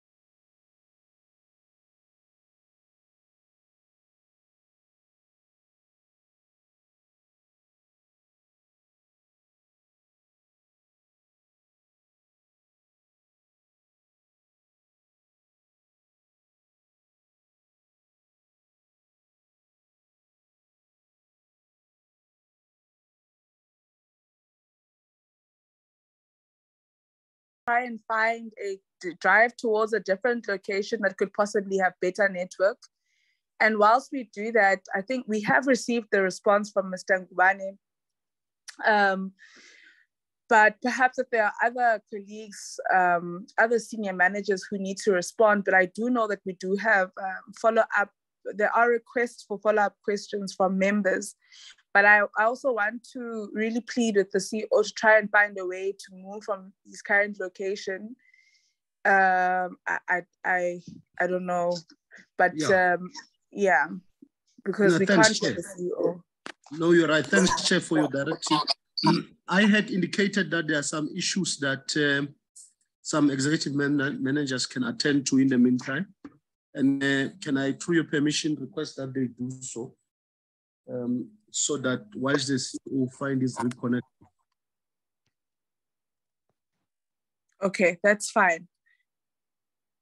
Can you direct as needed, Chair?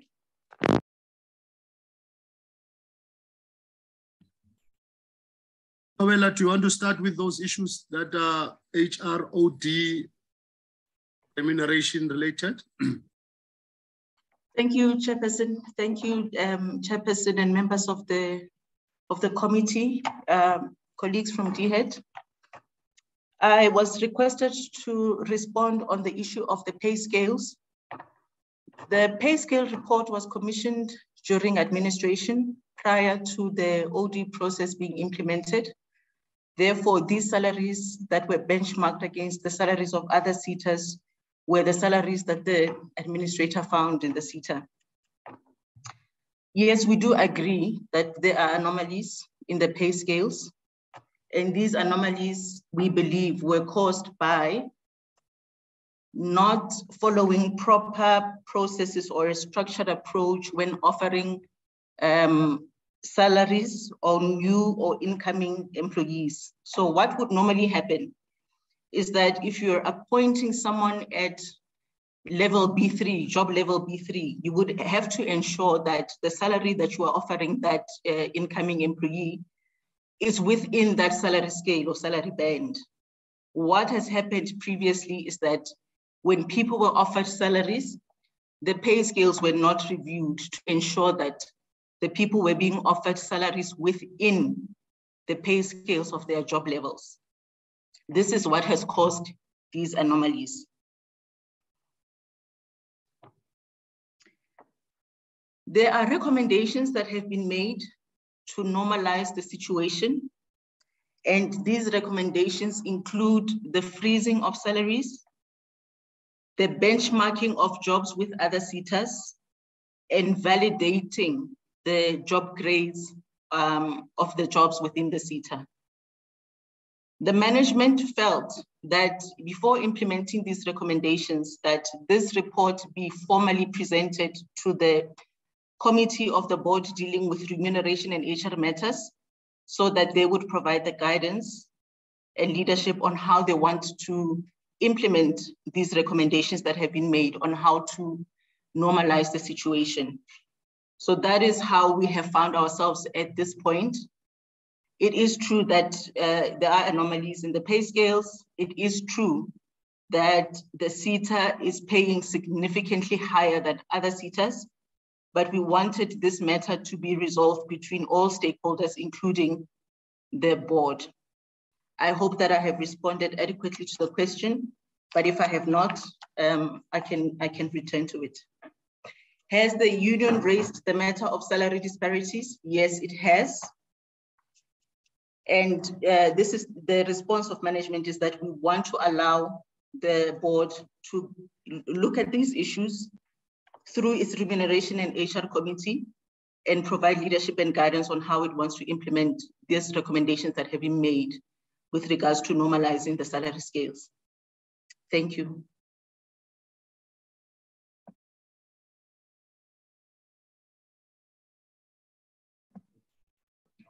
Chairperson Masombuka, I'm not sure if I've responded to everything that has been asked with regards to the pay scales.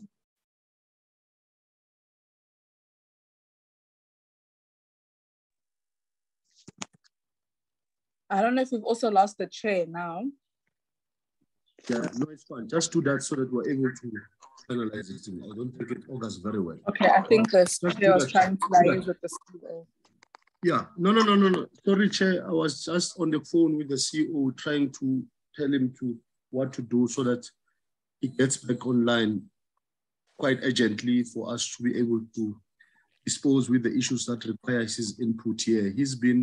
There has been an issue about leadership and concerns since the appointment in September 2021. I think only the CEO can be in a position to answer and give confidence to those issues. But there has been issues, Tom Bella, and I don't know if the acting CFO is with you there, which was asked by the honorable member, let's say, regarding bursaries and the administration. There has been, I think the CFO should be in a position to answer this. How much have we spent on the re-advertisements? And yeah, I think Mr. Ngubane has articulated the process and the qualification criteria very well. But we need to give the committee certainty on why we have been re-advertising to the extent that we have, and how much of financial implications that had. And there was an issue around economic recovery programs, and the extent to which we're able to participate in those programs to support the construction industry. And yeah, acting CFO, please attend to those. Chair, thank you very much. Okay, Chairperson, I will come in, Pumzile. I'll take the questions that are relating to ETQ and projects. Bursaries is part of that, in the context of the context of the operational part. Yes, then yes, including the stipends, ne? Why should I only go including the stipends and the probity report? Yes. Okay. Thank you very much, Chair. Good morning, members, honorable members of the Portfolio Committee. I will take the questions. One of the questions I'll take first is the question on certification, where it was, are there any outstanding certificates? And what are the causes, if any? And then have we put any measures in place if there is? Chair, we do have outstanding certification, or maybe to say, we are not certificating at the time that we should be after the project has been completed. There is an historic element to it that has caused this, that we are not on time. So in terms of the causes, for example, we had issues of data management, which at the beginning of the year, if we just look at the instability of CETA around staff, it has also affected a lot then in terms of us finding what kind of data, what might have happened in the past as well. So that has also delayed. So we cannot rely on them when we hear people that were raising complaints about delays. We also then had issues around because part of the certification, the last leg before your certificate is the external moderation that we do. We've also picked up then that in terms of that issue of that process is when we had picked that there were non-compliance issues on the learners that were on the system. Because the process dictates that as you register a project, you register the learners concerned, you attach certain documentation. But that was part, was we realized then at the end that there was processes. So most of what was a backlog, when we looked at it trying to clear, we find that actually there's still work that needs to be done. The responsibility of that being shared by both the providers and ourselves, because on our side, we should have just made sure that on time, we have sorted the issues that we needed to sort. But in terms of then in terms of the projects as well, there's an element of non-funded, meaning that the role we are certificating there for non-funded. We've also had a challenge that delayed the printing, in the sense that the providers or the employers that are doing the non-funded component would then show up or start interacting with us when it comes to external moderation. Then we would have to go back and start the process, because before you can moderate, we need to make sure that the learners are on the system. We've also checked that as a result of the OT process, had challenges of numbers of staff, because the staff members in the unit were reduced from the complement that they had, but the process itself is manual. Now, coming to measures, and also as I'm saying this, we've already put measures in place. So one of the measures, we've put processes and templates on the moderation process, so that as you finish the moderation process, you are then able to use the numbers of the competent learners to be ready for certification. But we've also had measures then that, because previously as well, the colleagues would then go for a moderation activity without first doing the verifications on the system if everything is okay. We've allowed system access for the colleagues across the provinces to first verify before going, so that we don't go there and then find after that there are issues. That is then clearing at least, so that when you go to certification, they can just focus on printing of certificates. We've also provided a training as well, an NQF level 4, just to make sure that the colleagues are understanding it's a bit of a specialized space. Then we've asked HR to allow us to do a bulk training for staff members, in particular ET2 projects, so that we can then make sure. But one of the things then that after struggling with the data, I think as the staff is settling, we've managed now to be able to at least pick up from the moderations that were done in the past. So I've got resources that are constantly working to track to say all the moderations that were done in the past. We've got a tracking tool where then the certification team is running through that to just make sure that we are certificating. At this stage, excuse me, it has focused from the beginning of current year, but we've finished that part now. We are moving towards the last year, which is currently in the Q4 and Q3. So we are digging, but to some extent as well, we've allowed the colleagues from the provinces so that when in terms of their interactions, they are picking up that there's something or someone is saying they've not been certificated. So we pick that, but the reality is historically, as you go backwards, our systems do not allow us to pick that, but we've turned the corner. Also on the resourcing, we've added more resources now because for a while we still had maintained the 2 resources that we've had.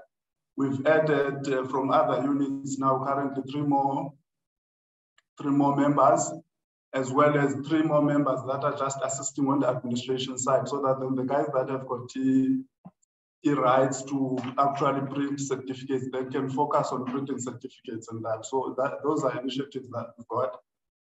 The other question, Chair, was on the short-term skills on the ERP, asking what is it that we are training for. For the 2021-22, all ERP were focused on the road construction that were done across provinces. For 22-23, with the engagement we've had with the minister as well as the head, we were directed then that the pathways needs to be opened in terms of what we do in ERP. So we currently do learnerships, also do apprenticeships, we do TV placements, also candidacy. And most of the actual then focus areas we are looking at there, we're still focusing on road construction, plumbing, so across all the pathways, bricklaying, construction management, civil engineering. Also, then if you look at the professional level, we quantity surveyor and architects and civil technicians. These as well are being driven by what we've recorded as scarce skills in terms of our SSP. I think the other question was on the bursary. Chair, we currently, the bursaries, we've got a service provider that is administering the whole discretionary grant process, meaning receiving applications, evaluating, or maybe compiling, because we still do the evaluation and making sure that everything went well. So part of that is the bursaries, because bursaries fall as part of that discretionary grant funding. So as a result of that, they get involved in the administration, maybe that's the right word. The cost then from that service provider, but once then they are going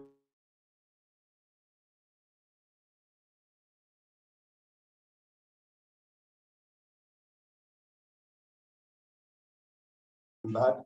But I also want to say, Chair, there's areas of improvement in that.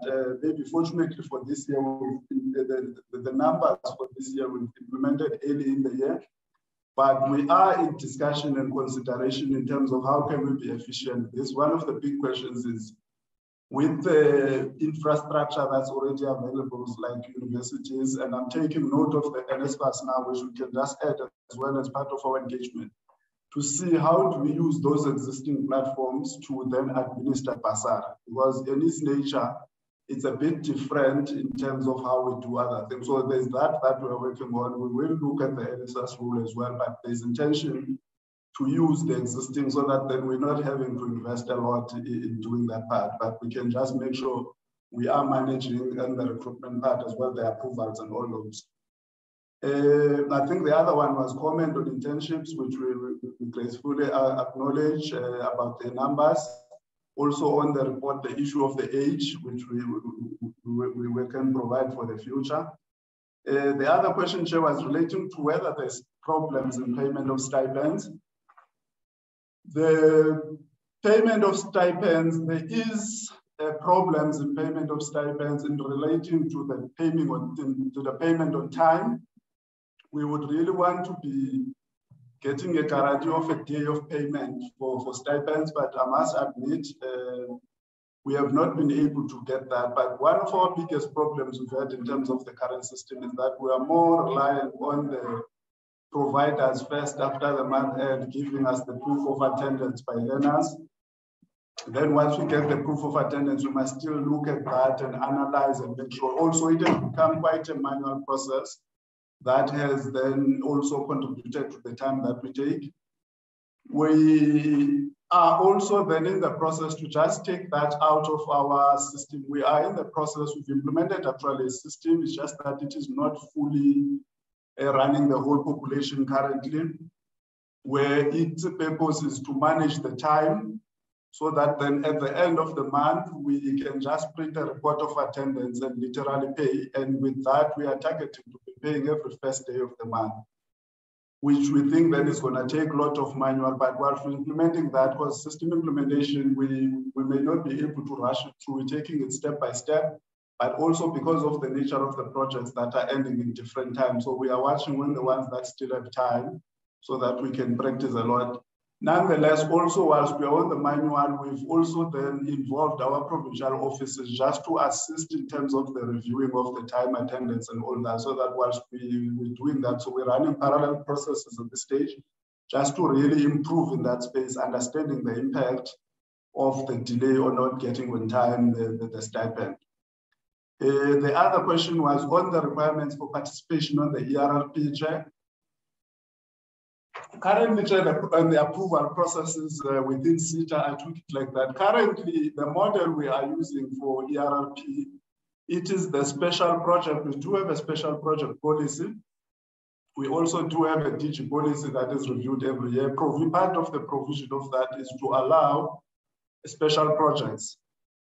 So ERRP in the main, we run it as a special project. So one part of it is where we are approaching, and we're approaching provinces. And the approach is to have interactions with the offices of the Premier.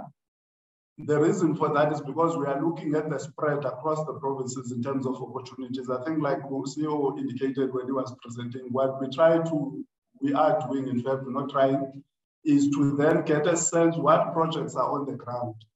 When are they, how long are they gonna take? Then if we want to scale them, what are the opportunities? So that's the engagement we do. That allows us then to get a spread across the province, which is why we're saying, at least for the district model, this is where we are able to find. But there's also then an element, so in the main, that's how we are rolling that. Then in terms of, there's also an element then where we could be approached. If you approach us, for example, then you fit the extent of us meeting or having projects, meaning in the context of a municipality, you could be having projects, but the criteria is one, show us where are the projects, but you have beneficiaries, are you capable of implementing?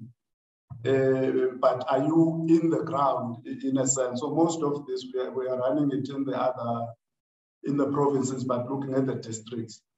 The approval process, whilst we did not have we would receive,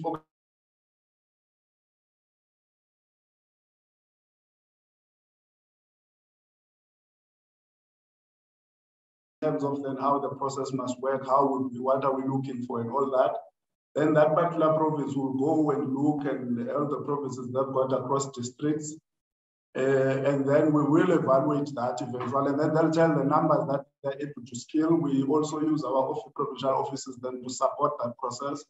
Then eventually we look at that, and then we award in terms of that. We don't always award all the numbers that are required, but sometimes numbers come quite high, particularly because we are protecting that the cake is spread across the country.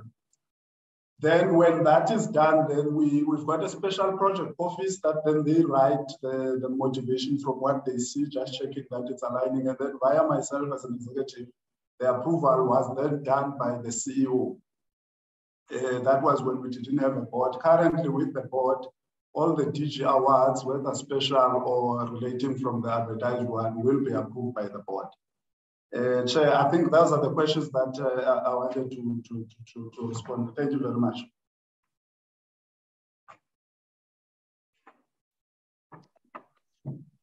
Thank you, thank you, Mr. Yego. I hope the issues, the probability report and all that has been covered. Chair, I managed to get hold of the CEO. He's now able to join in and attend to the questions that relate to answer the questions that relate to his spectrum. CEO? I'm still on my road to the school, unless I'm audible now. You are audible, CEO. Okay. Yes, you are. Just go ahead. Worried about time. Give me just 2 minutes. All right. Can do while he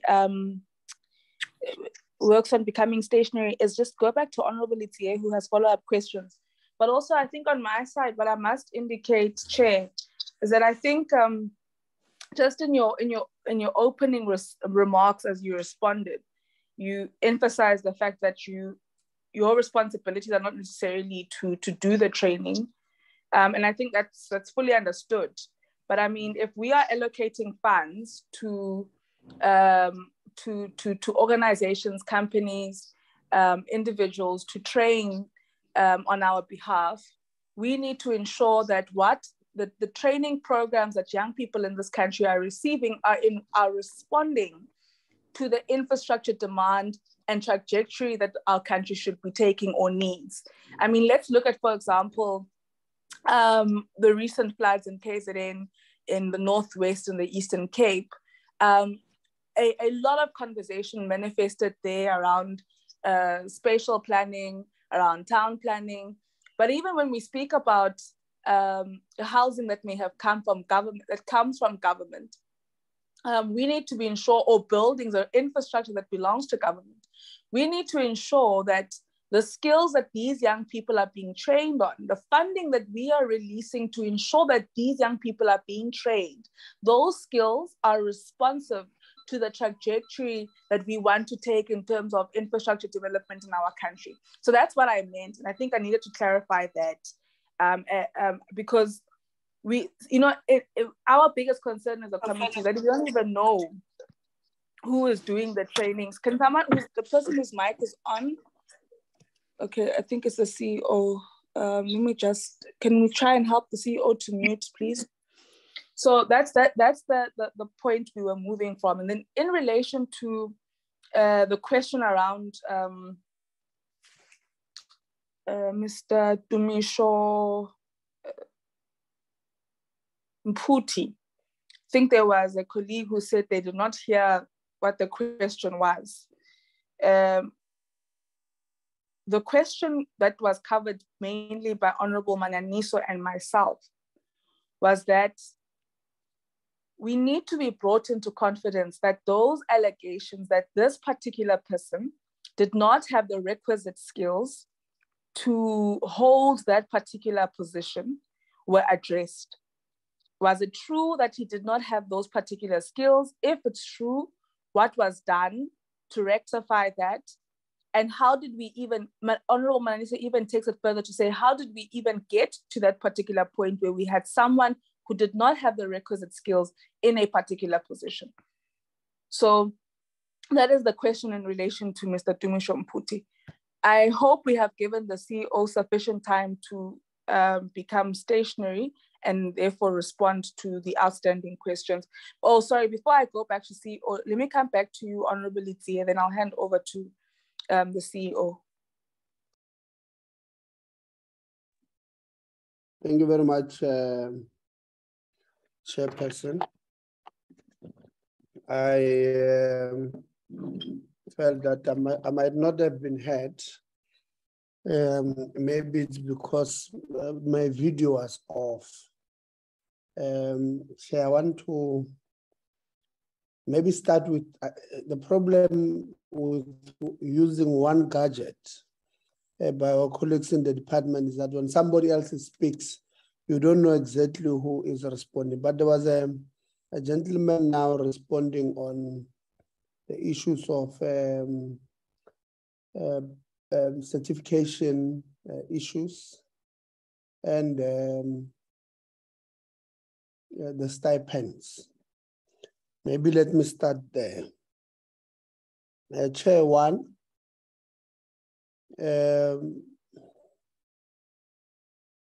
I think the issue of certification cannot be stressed enough. When we have trained people for a particular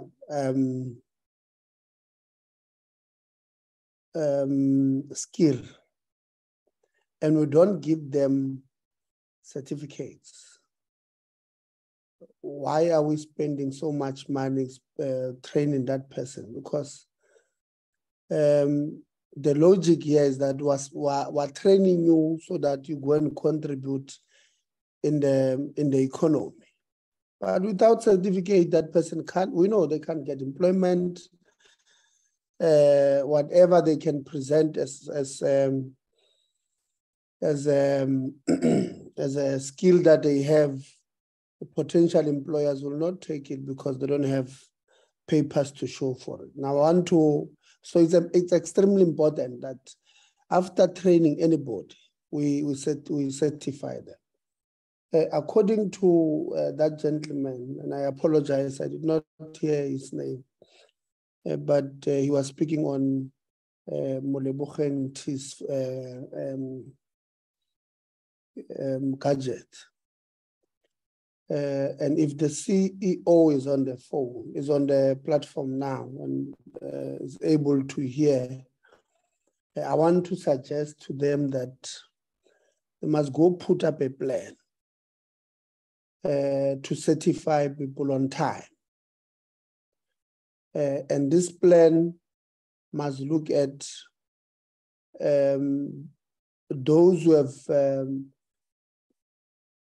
well graduated, who were not certified, those who will graduate now at the end of the year, and put up a plan on certifying on time those who will be graduating moving forward. This thing, I don't know, we did not really have a plan to certify on time. No, that one won't help. Number two, Chair. They also speaking about that they are paying on the 1st of every month, the stipends, after receiving attendance registers and all of those things. We are firmly almost at the exit point of the 4th industrial revolution, almost at the exit point. And we did say this thing, Chair, when we had the MICT CETA with us some time back. We said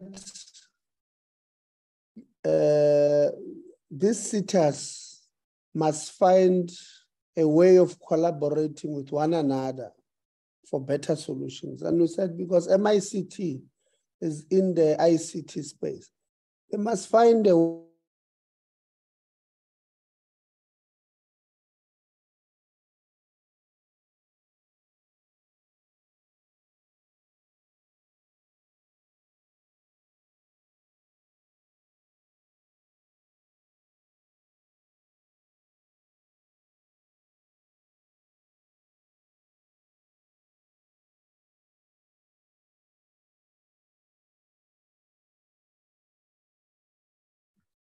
Richard, it seems that Honorable Letsi has been cut off.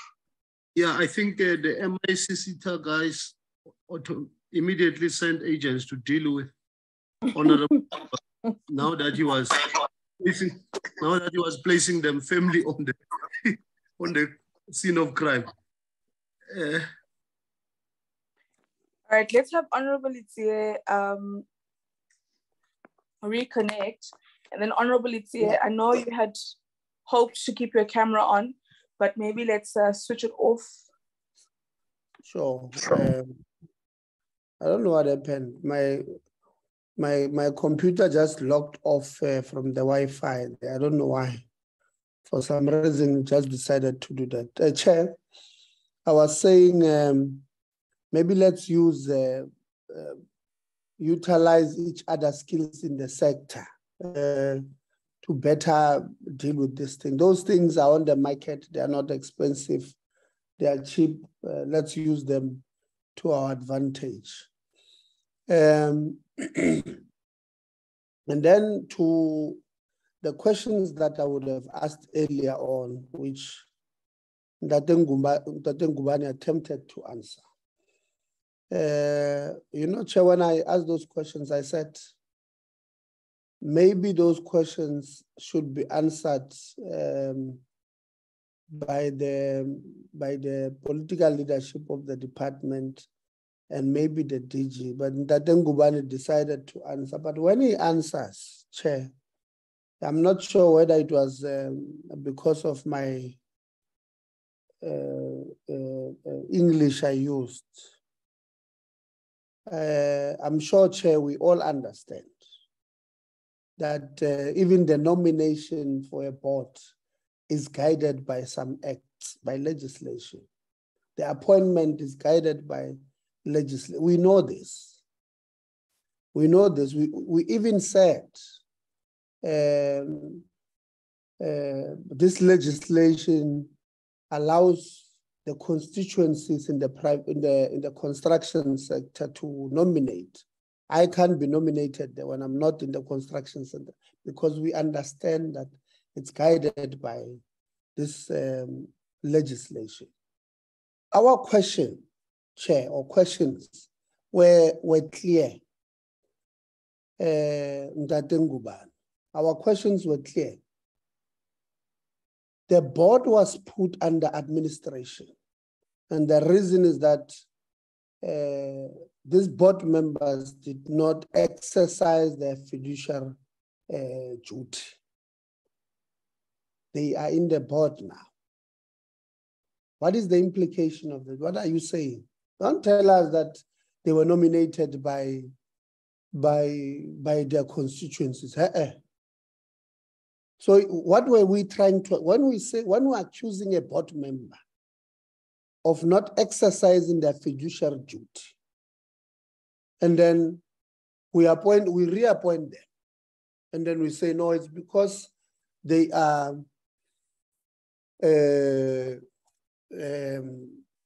nominated because they are nominated by their constituencies because legislation allows. What are we trying to say? What are we? So it means tomorrow I can be accused of very serious crime, but because being a member of parliament, you must be coming from a list of a political party, you must come from a constituency. That's not how it works. If there were allegations against, and this is what I was asking, and you have not answered that question. If you want to answer it. But if you can't, maybe let's leave it. Let's not, chairperson, patronize one another here and tell each other about legislation A, B, and C that says a person can be nominated and therefore they are now appointed. Let's not patronize one another. Number two, you answer this one, but you don't answer the second one where I asked the 5 who are not appointed, why? And I was very clear again, and I said, if you are saying Tebogo could not be appointed, you must say to me, Tebogo comes from constituency A in the construction industry, but we could not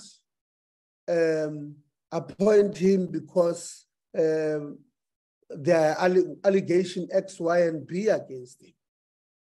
So when you answer that, in fact, Chair was asking this as a trick question because I wanted to check why would Ntabiseng or Nompendulo from construction A, who was on the board that was accused of failing their fiduciary duty, very serious charge, be allowed to come back. But Tebogo from construction B can be allowed, and we don't know what are the reasons here. Are they because of the fiduciary duty? Are they because over and above that, Tebogo is now accused by this investigative report to have been doing 1, 2, 3.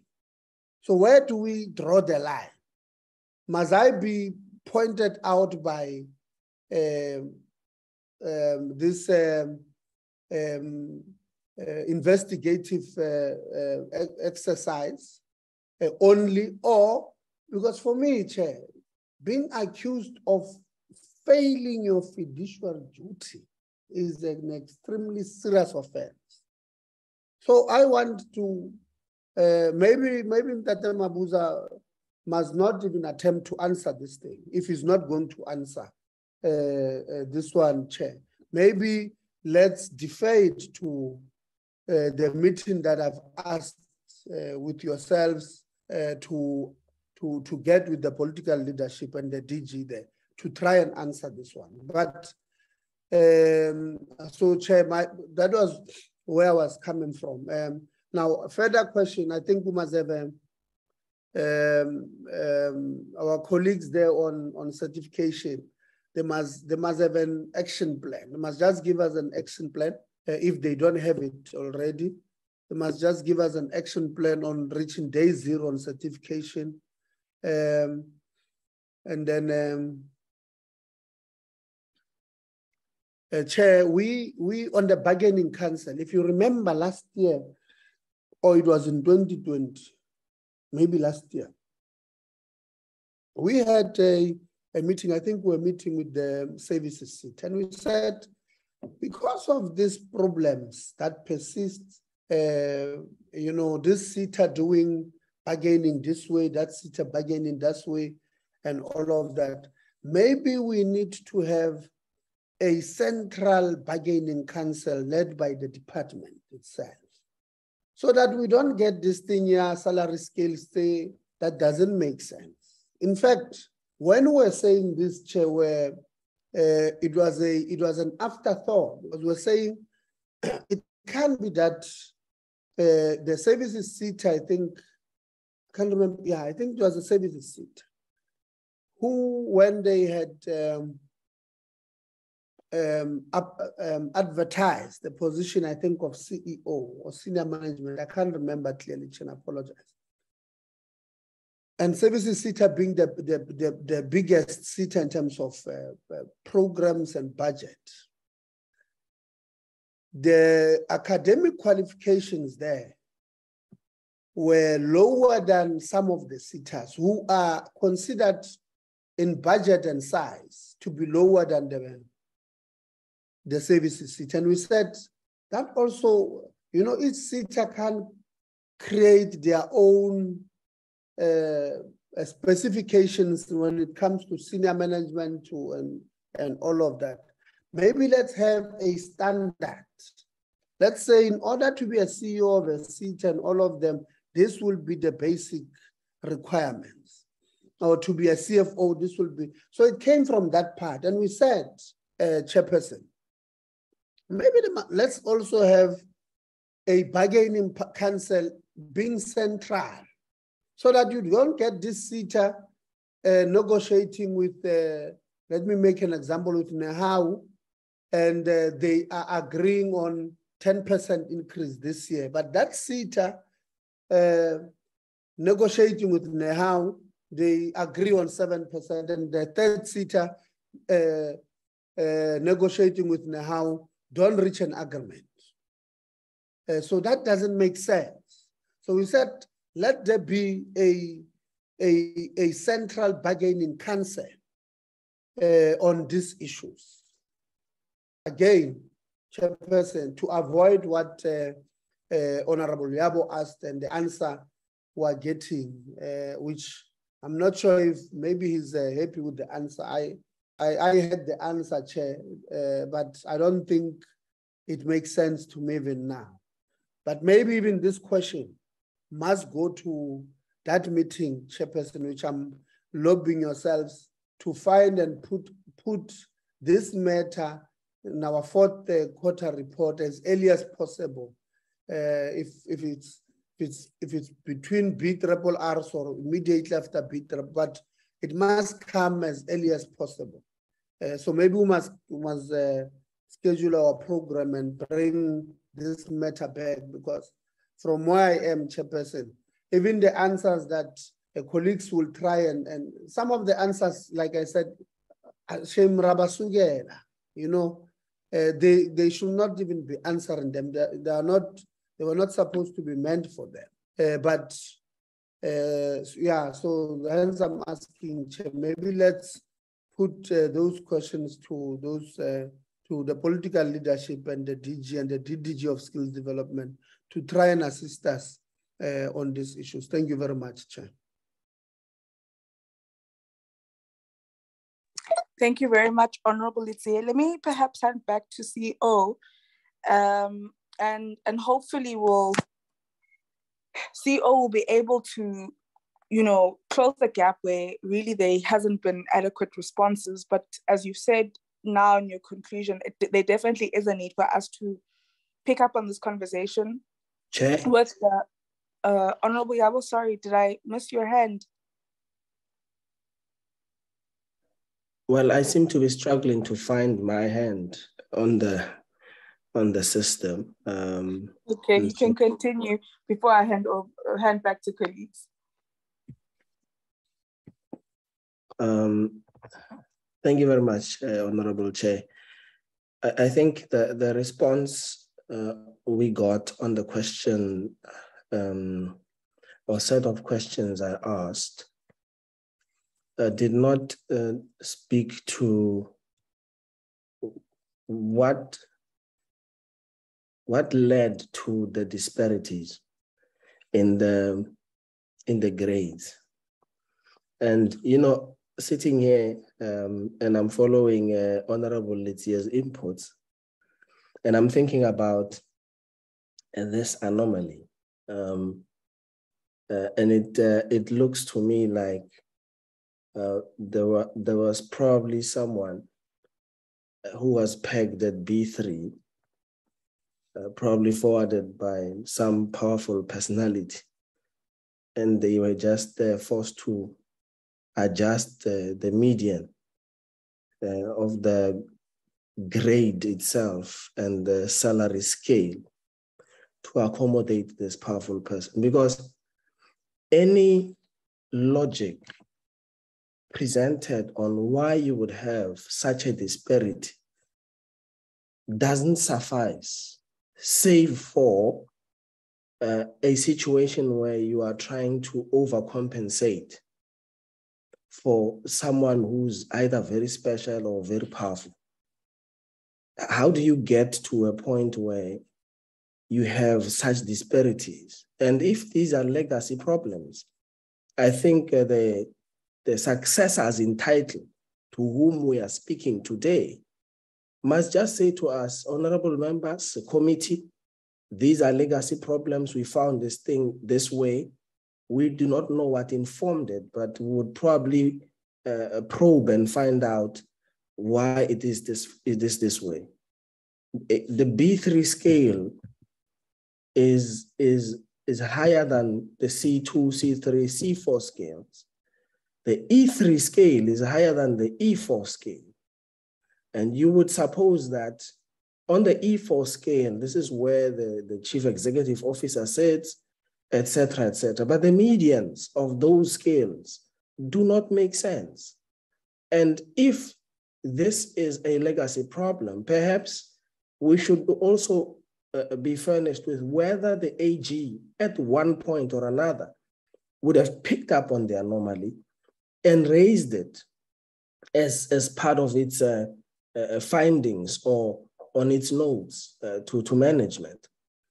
The response given, Chair, is not speaking to the why, and we can appreciate that we are given answers to that. The unions have raised the question on it, et cetera, but it looks clumsy, to say the least, that perhaps there was a need to accommodate someone or some people and give them salaries that are higher than the average in the whole sector, by the way, not just in the CETA.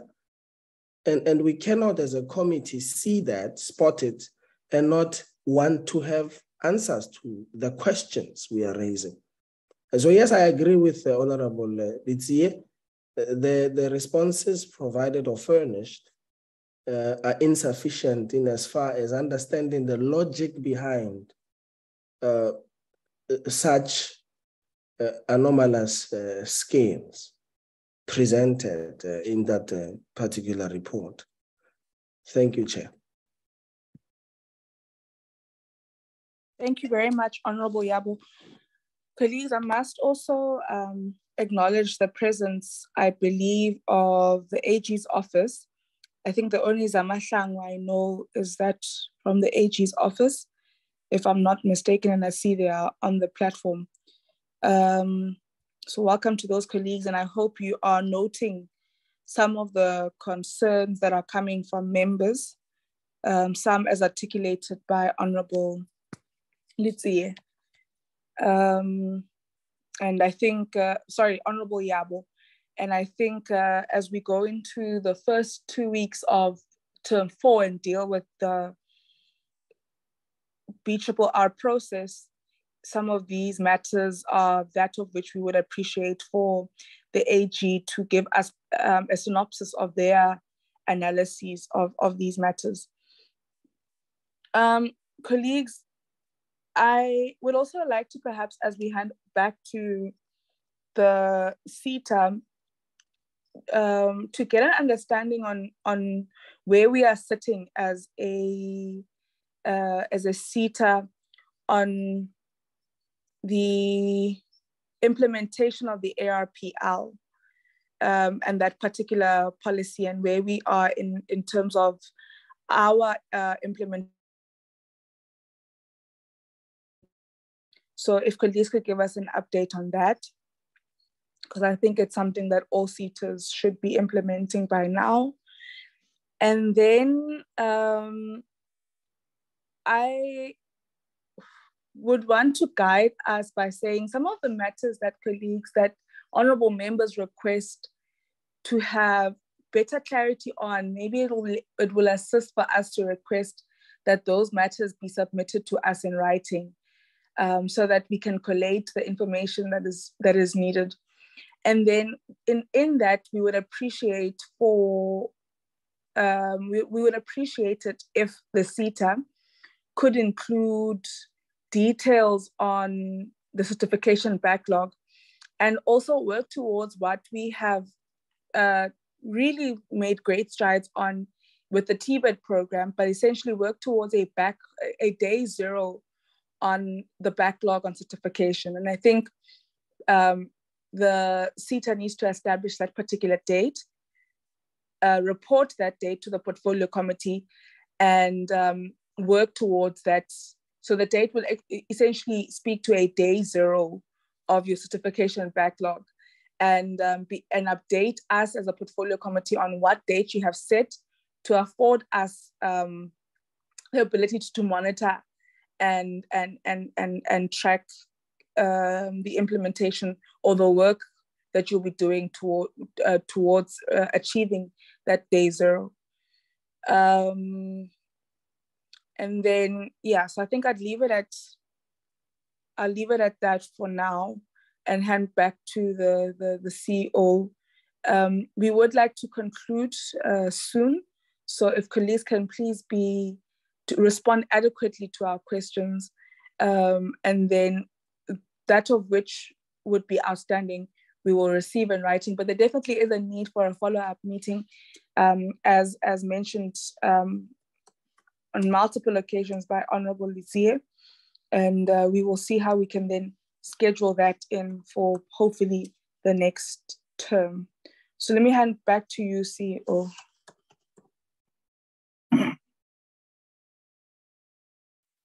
Thank you, Chair. My sincere apologies because of my load shedding issues, and I couldn't move on time. I've been struggling to reconnect. So I will ask for guidance in case I miss some of the critical issues that I needed to address. I understand the first question that was regarding the returning board members and those that were not appointed, which Mr. Ngubane has attempted, I understand, to answer. I'll just clarify just a few things. And Chair, I understand as well there was a question regarding the allegations and the management. I'm not sure if I got that correctly, that I need to respond to that issue.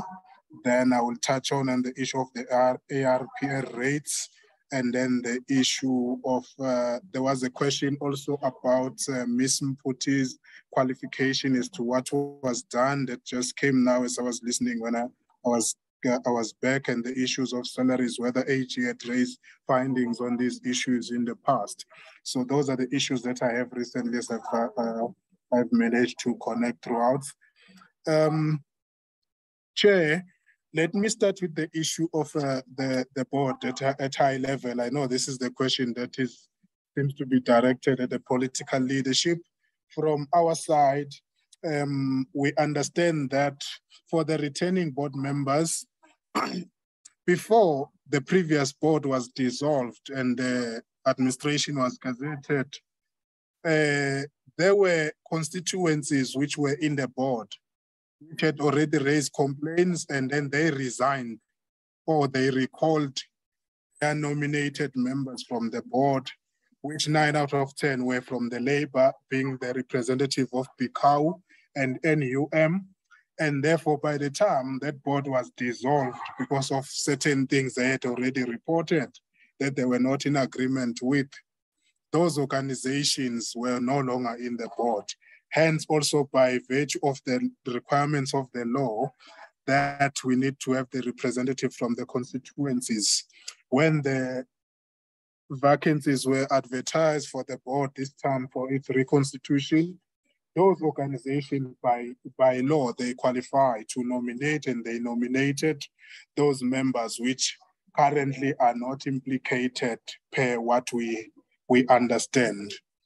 And then with regards to some of those who were nominated, it is indeed true that there are some previous members of the board that are cited in the forensic report that the minister is sitting with, having done certain things that were gross violations of regulations and laws, which potentially led to irregularities happening in the organization.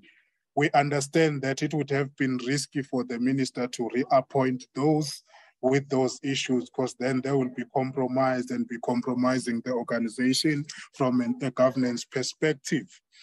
And then when it comes to nominations that are received, the CETA is receiving sufficient nominations. However, they are not compliant when it comes, because the act is very clear that we need 6 representing organized labor, we need 6 representing organized employer, we need 1 representing government departments, and then 1 representing community or bargaining council or an NGO.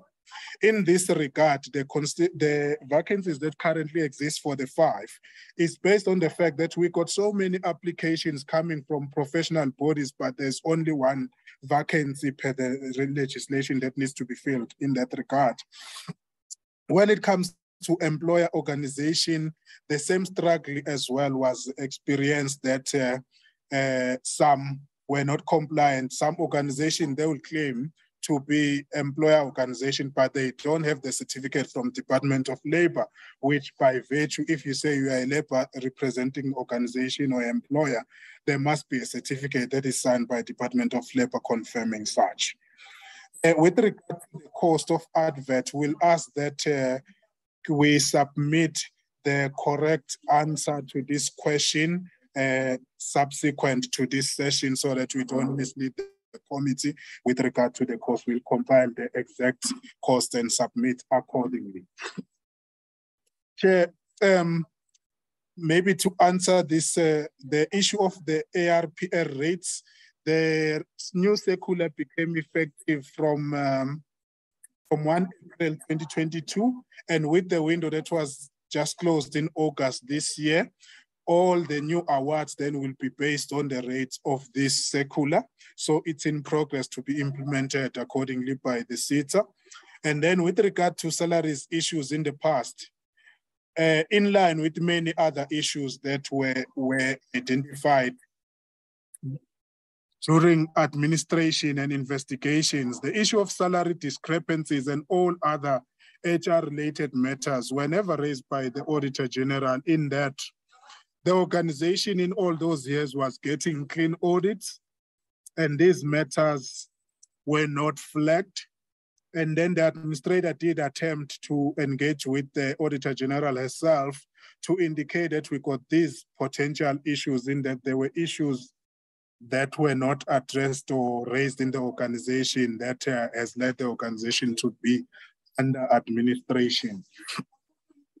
With regard to the issues, qualifications, Ms. Mputi, yes, it is true that this is a historic matter, that the employee is not new, was already in the organization before administration, and then the OD process placed through the approval of the administrator.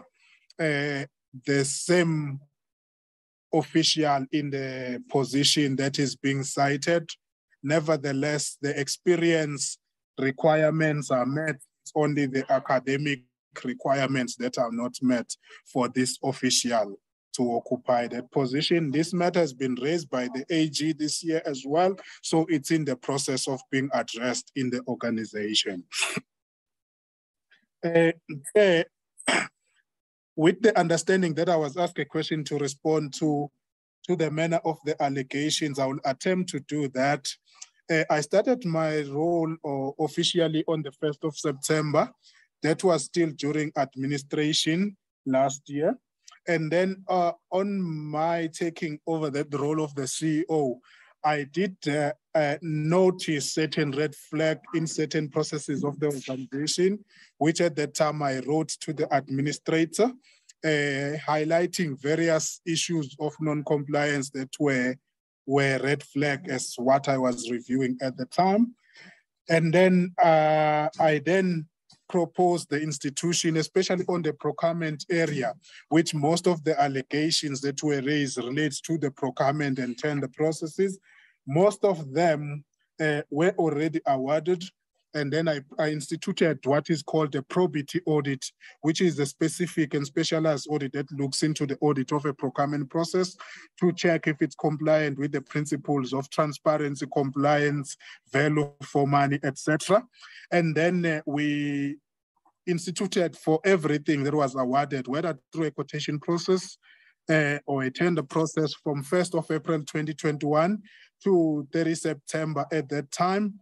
And then the report was finalized in March this year, 2022, indeed confirming that there were various irregularities that had taken place in the organization before the finalization of the report.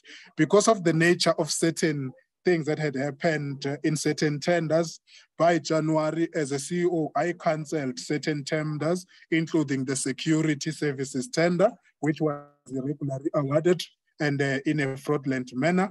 And then we had that kind of audit extended by the instruction or delegation of the Audit and Risk Committee when that report was tabled to say we now need to be looking at tenders starting from 1st of October to 30th April this year. That audit just been completed, is in the process of being tabled to management, because it was also delayed by virtue that the same processes were also being the subject of the review by AG during their regulatory audits. With regard to the appointments that were alleged to have not followed the process, there was no substance to such, in that all the appointments, especially at executive level, they are properly and suitably qualified and experienced, and the processes as prescribed by the policies of the organization were followed. Where the internal adverts were not made, the approvals were duly obtained from the accounting authority, who was the administrator at the time. And then with regard to consultants that were appointed in the organization, where the skills audit that was undertaken during the audit indicated various weaknesses in terms of the skilling and capacity in the organization.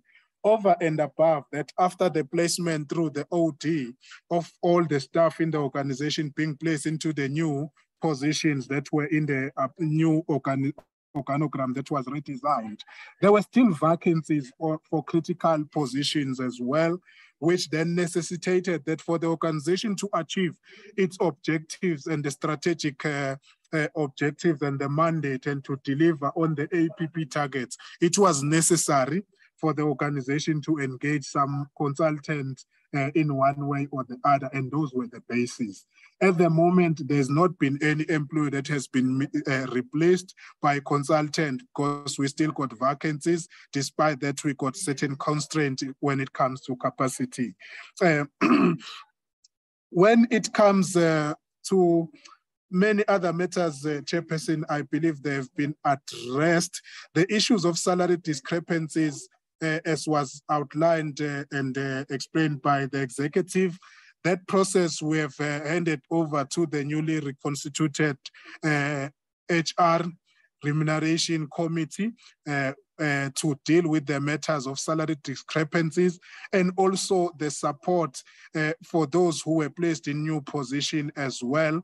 That process is underway to give them the necessary support they need for them to perform effectively in their new placed roles. However, we'll still have the issues that are legacy matters that are yet to be looked into by that relevant committee, including the issue of salaries and the benefits as well, including the pension fund contribution issue, which the board has made a particular resolution with regard the way forward to resolve the matter, whether CETA will continue to contribute 100% or not. The resolution is already in place in that regard.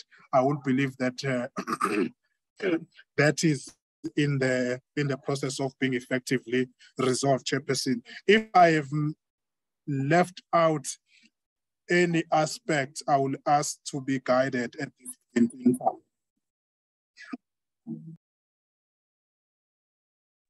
All right, can I check with the chair of the board if there's anything he would like to add? No, not at all, Chairperson.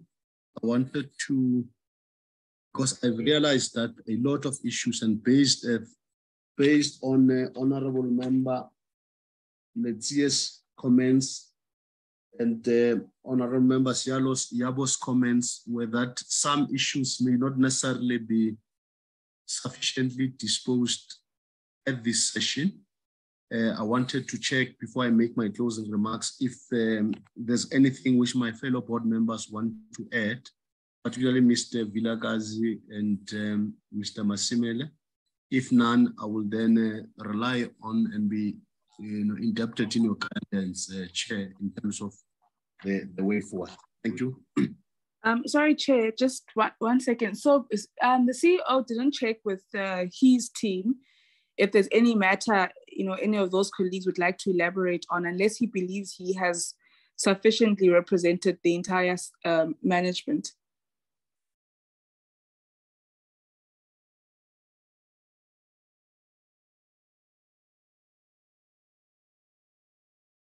CEO? Okay.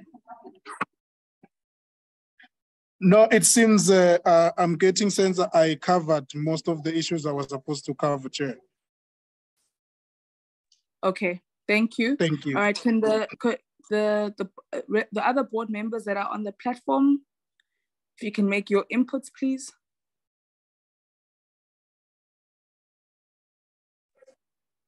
Chair, good morning, and other members. I think I'm Philip Vilakazi, like the chairperson of the AA, Mr. Masombuga, has stated.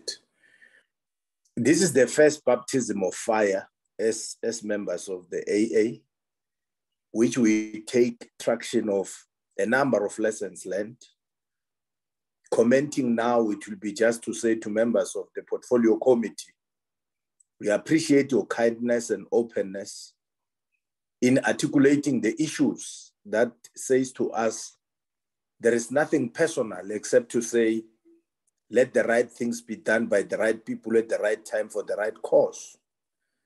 And with that being said, therefore, it is up to us as members of the board to sit down and ensure that mechanically from administration's point of view, we put systems in place and we become consultative structure to play a clear oversight role to the extent where other question asked, like this thing of saying, by any chance, do we see ourselves sustaining this move to a point where we cannot be taken back to administration?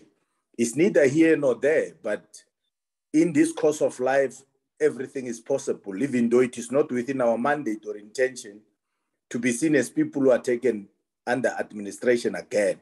It depends on the individual moral ethics and the focus insofar as the act mandate to the board is concerned. We really appreciate your time. Your kindness, Chair, is really appreciated. The rest we'll definitely discuss and we'll engage when the process unfolds. So I submit. Thank you very much.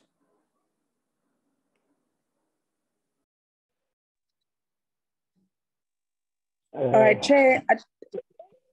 Thank you very much, Chair. Maybe to throw in my input, maybe to start appreciating and thanking the honorable members from the Portfolio Committee for raising the issues that really requires our undivided attention.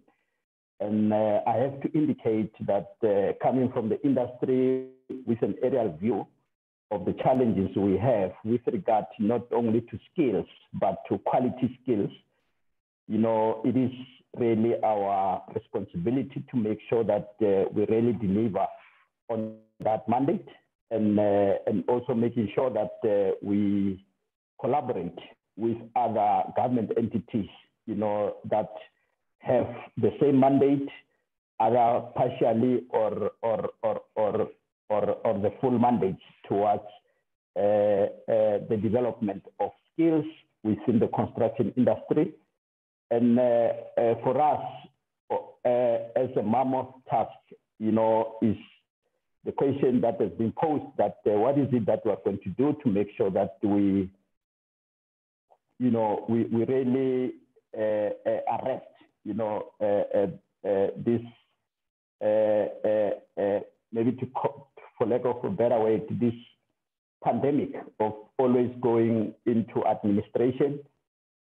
It's not going to be a simple task. We will still rely on the support of this August Portfolio Committee to support us in that. And indeed, you know, when you try to fix, you know, something that is,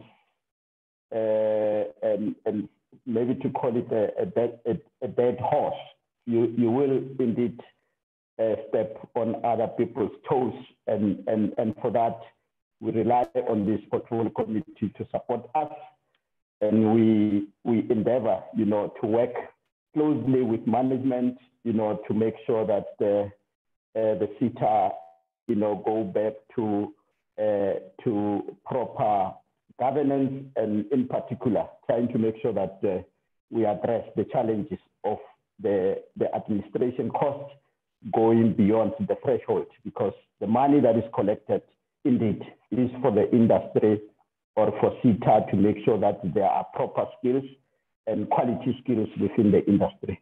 On that note, thank you very much, Chair and colleagues.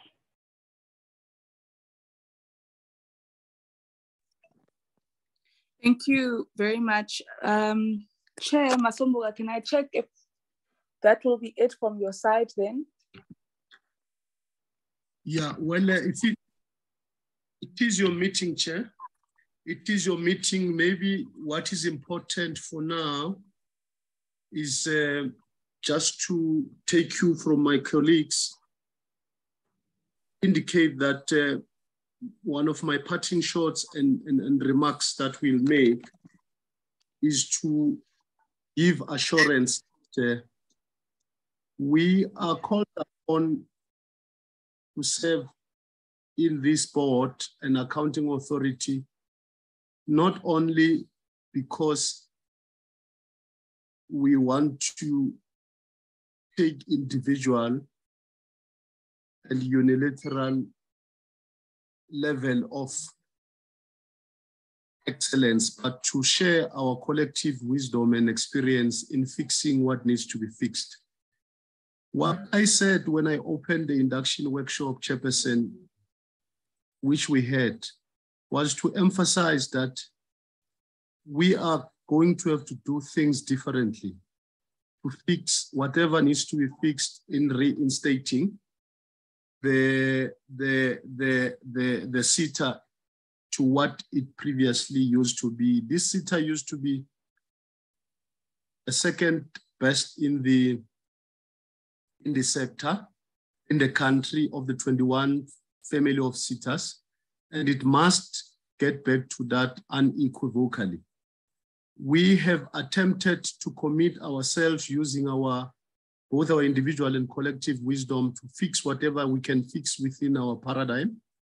There are legacy issues. Honorable Yabo was correct. There are certain things which we cannot dispose of immediately. They are going to be work in progress. we don't have the whole day, we don't have the whole decade. Our term of office come to an end on the 31st of March in 2025. We do not have the luxury of time, but what we do have is the commitment to ensure that whatever we can fix within our disposal, we do fix.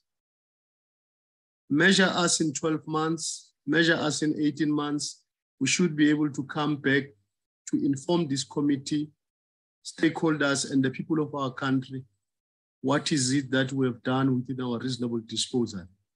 We told management that we are going to hurry, but we are going to hurry slowly, because part of what happened in the past has been the extent of expedience in doing things, and at the end of the day, doing things that fly in the face of quality contribution to the skills development trajectory. Your comments that you made, Chairperson, earlier, that it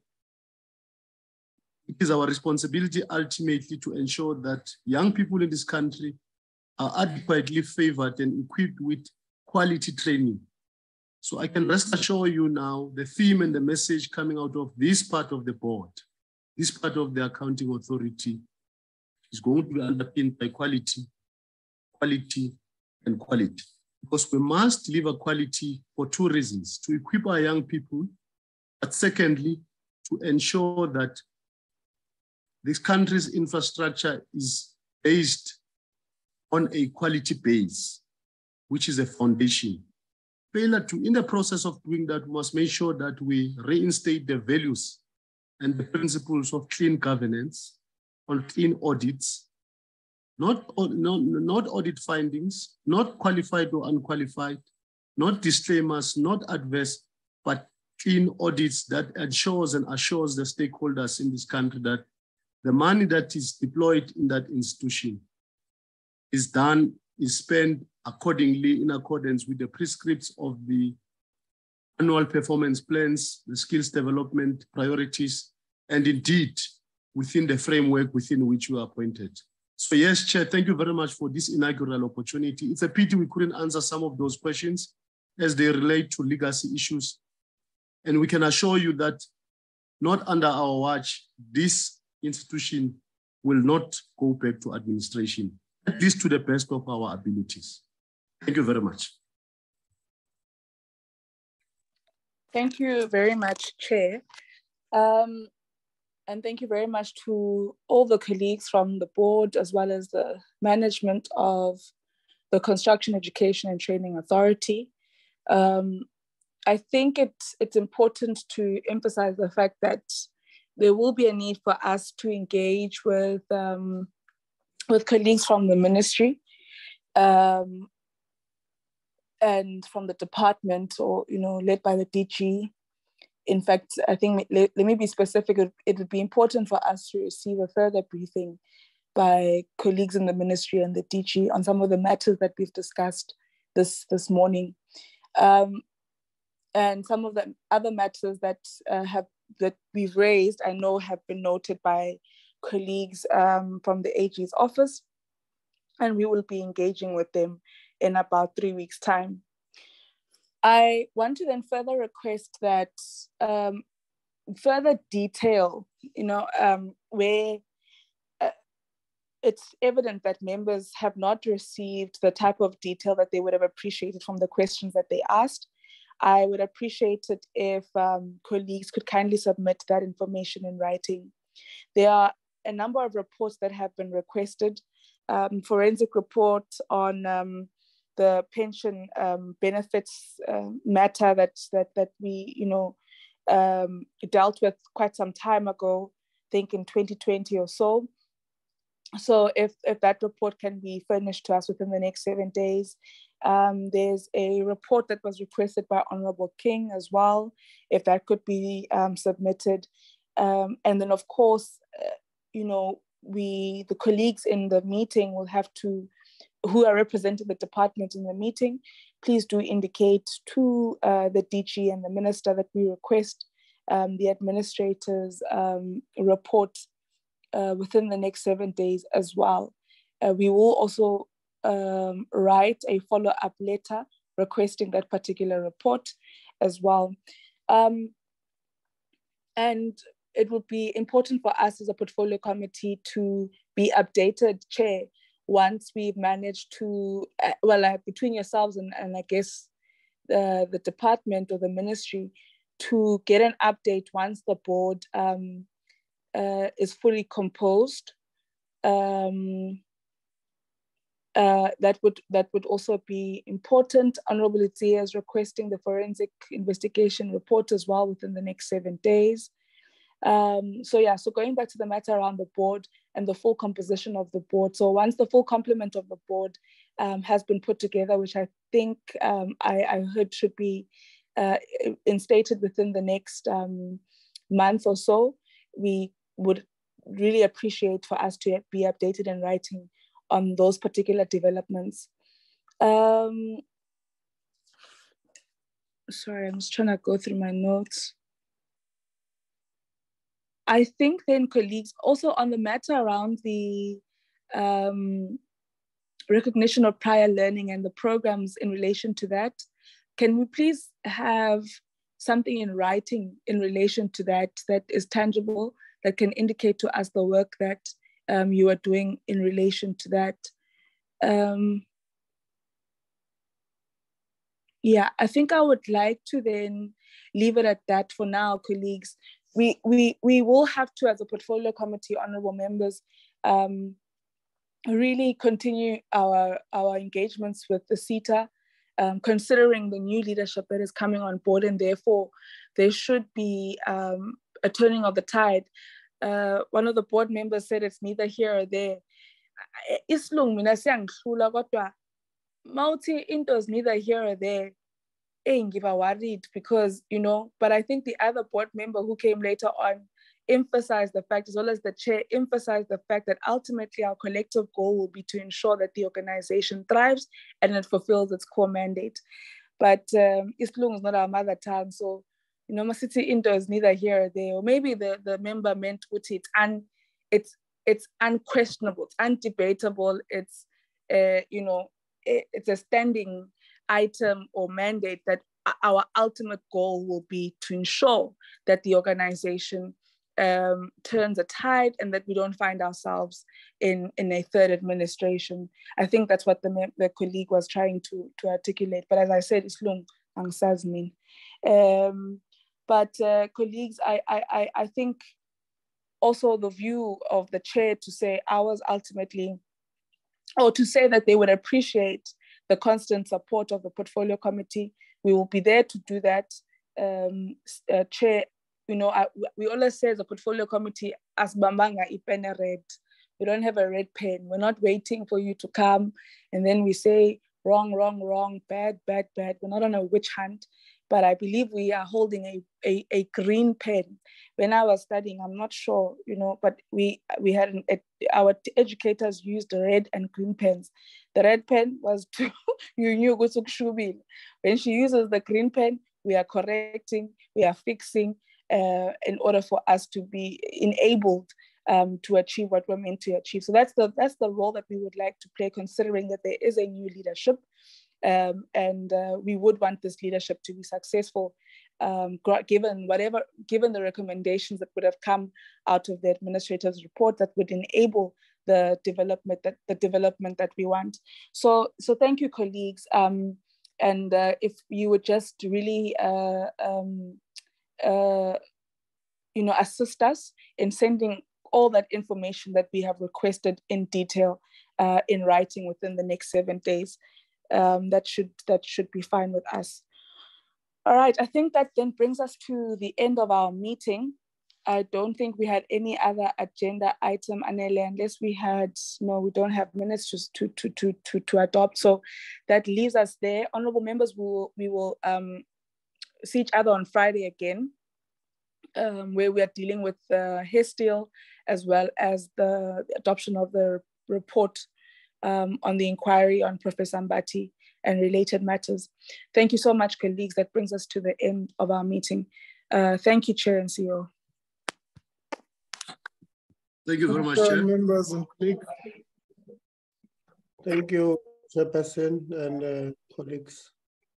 Thank you, Chair. Deputy President of India, Philip. Dama. How are you, Deputy President? Yemona, we are baptized with fire there. I'm quickly going. I'm quickly going back to the Congress of COSATU. No, hey, DP, I see you are trending. I see you are trending there on social media for threatening the secretary of the SACP with a dismissible offense. Ziakala Kok. Ziakala. All right. Yeah. Thank you. No, it's okay, colleagues. Sure. Yes. Okay.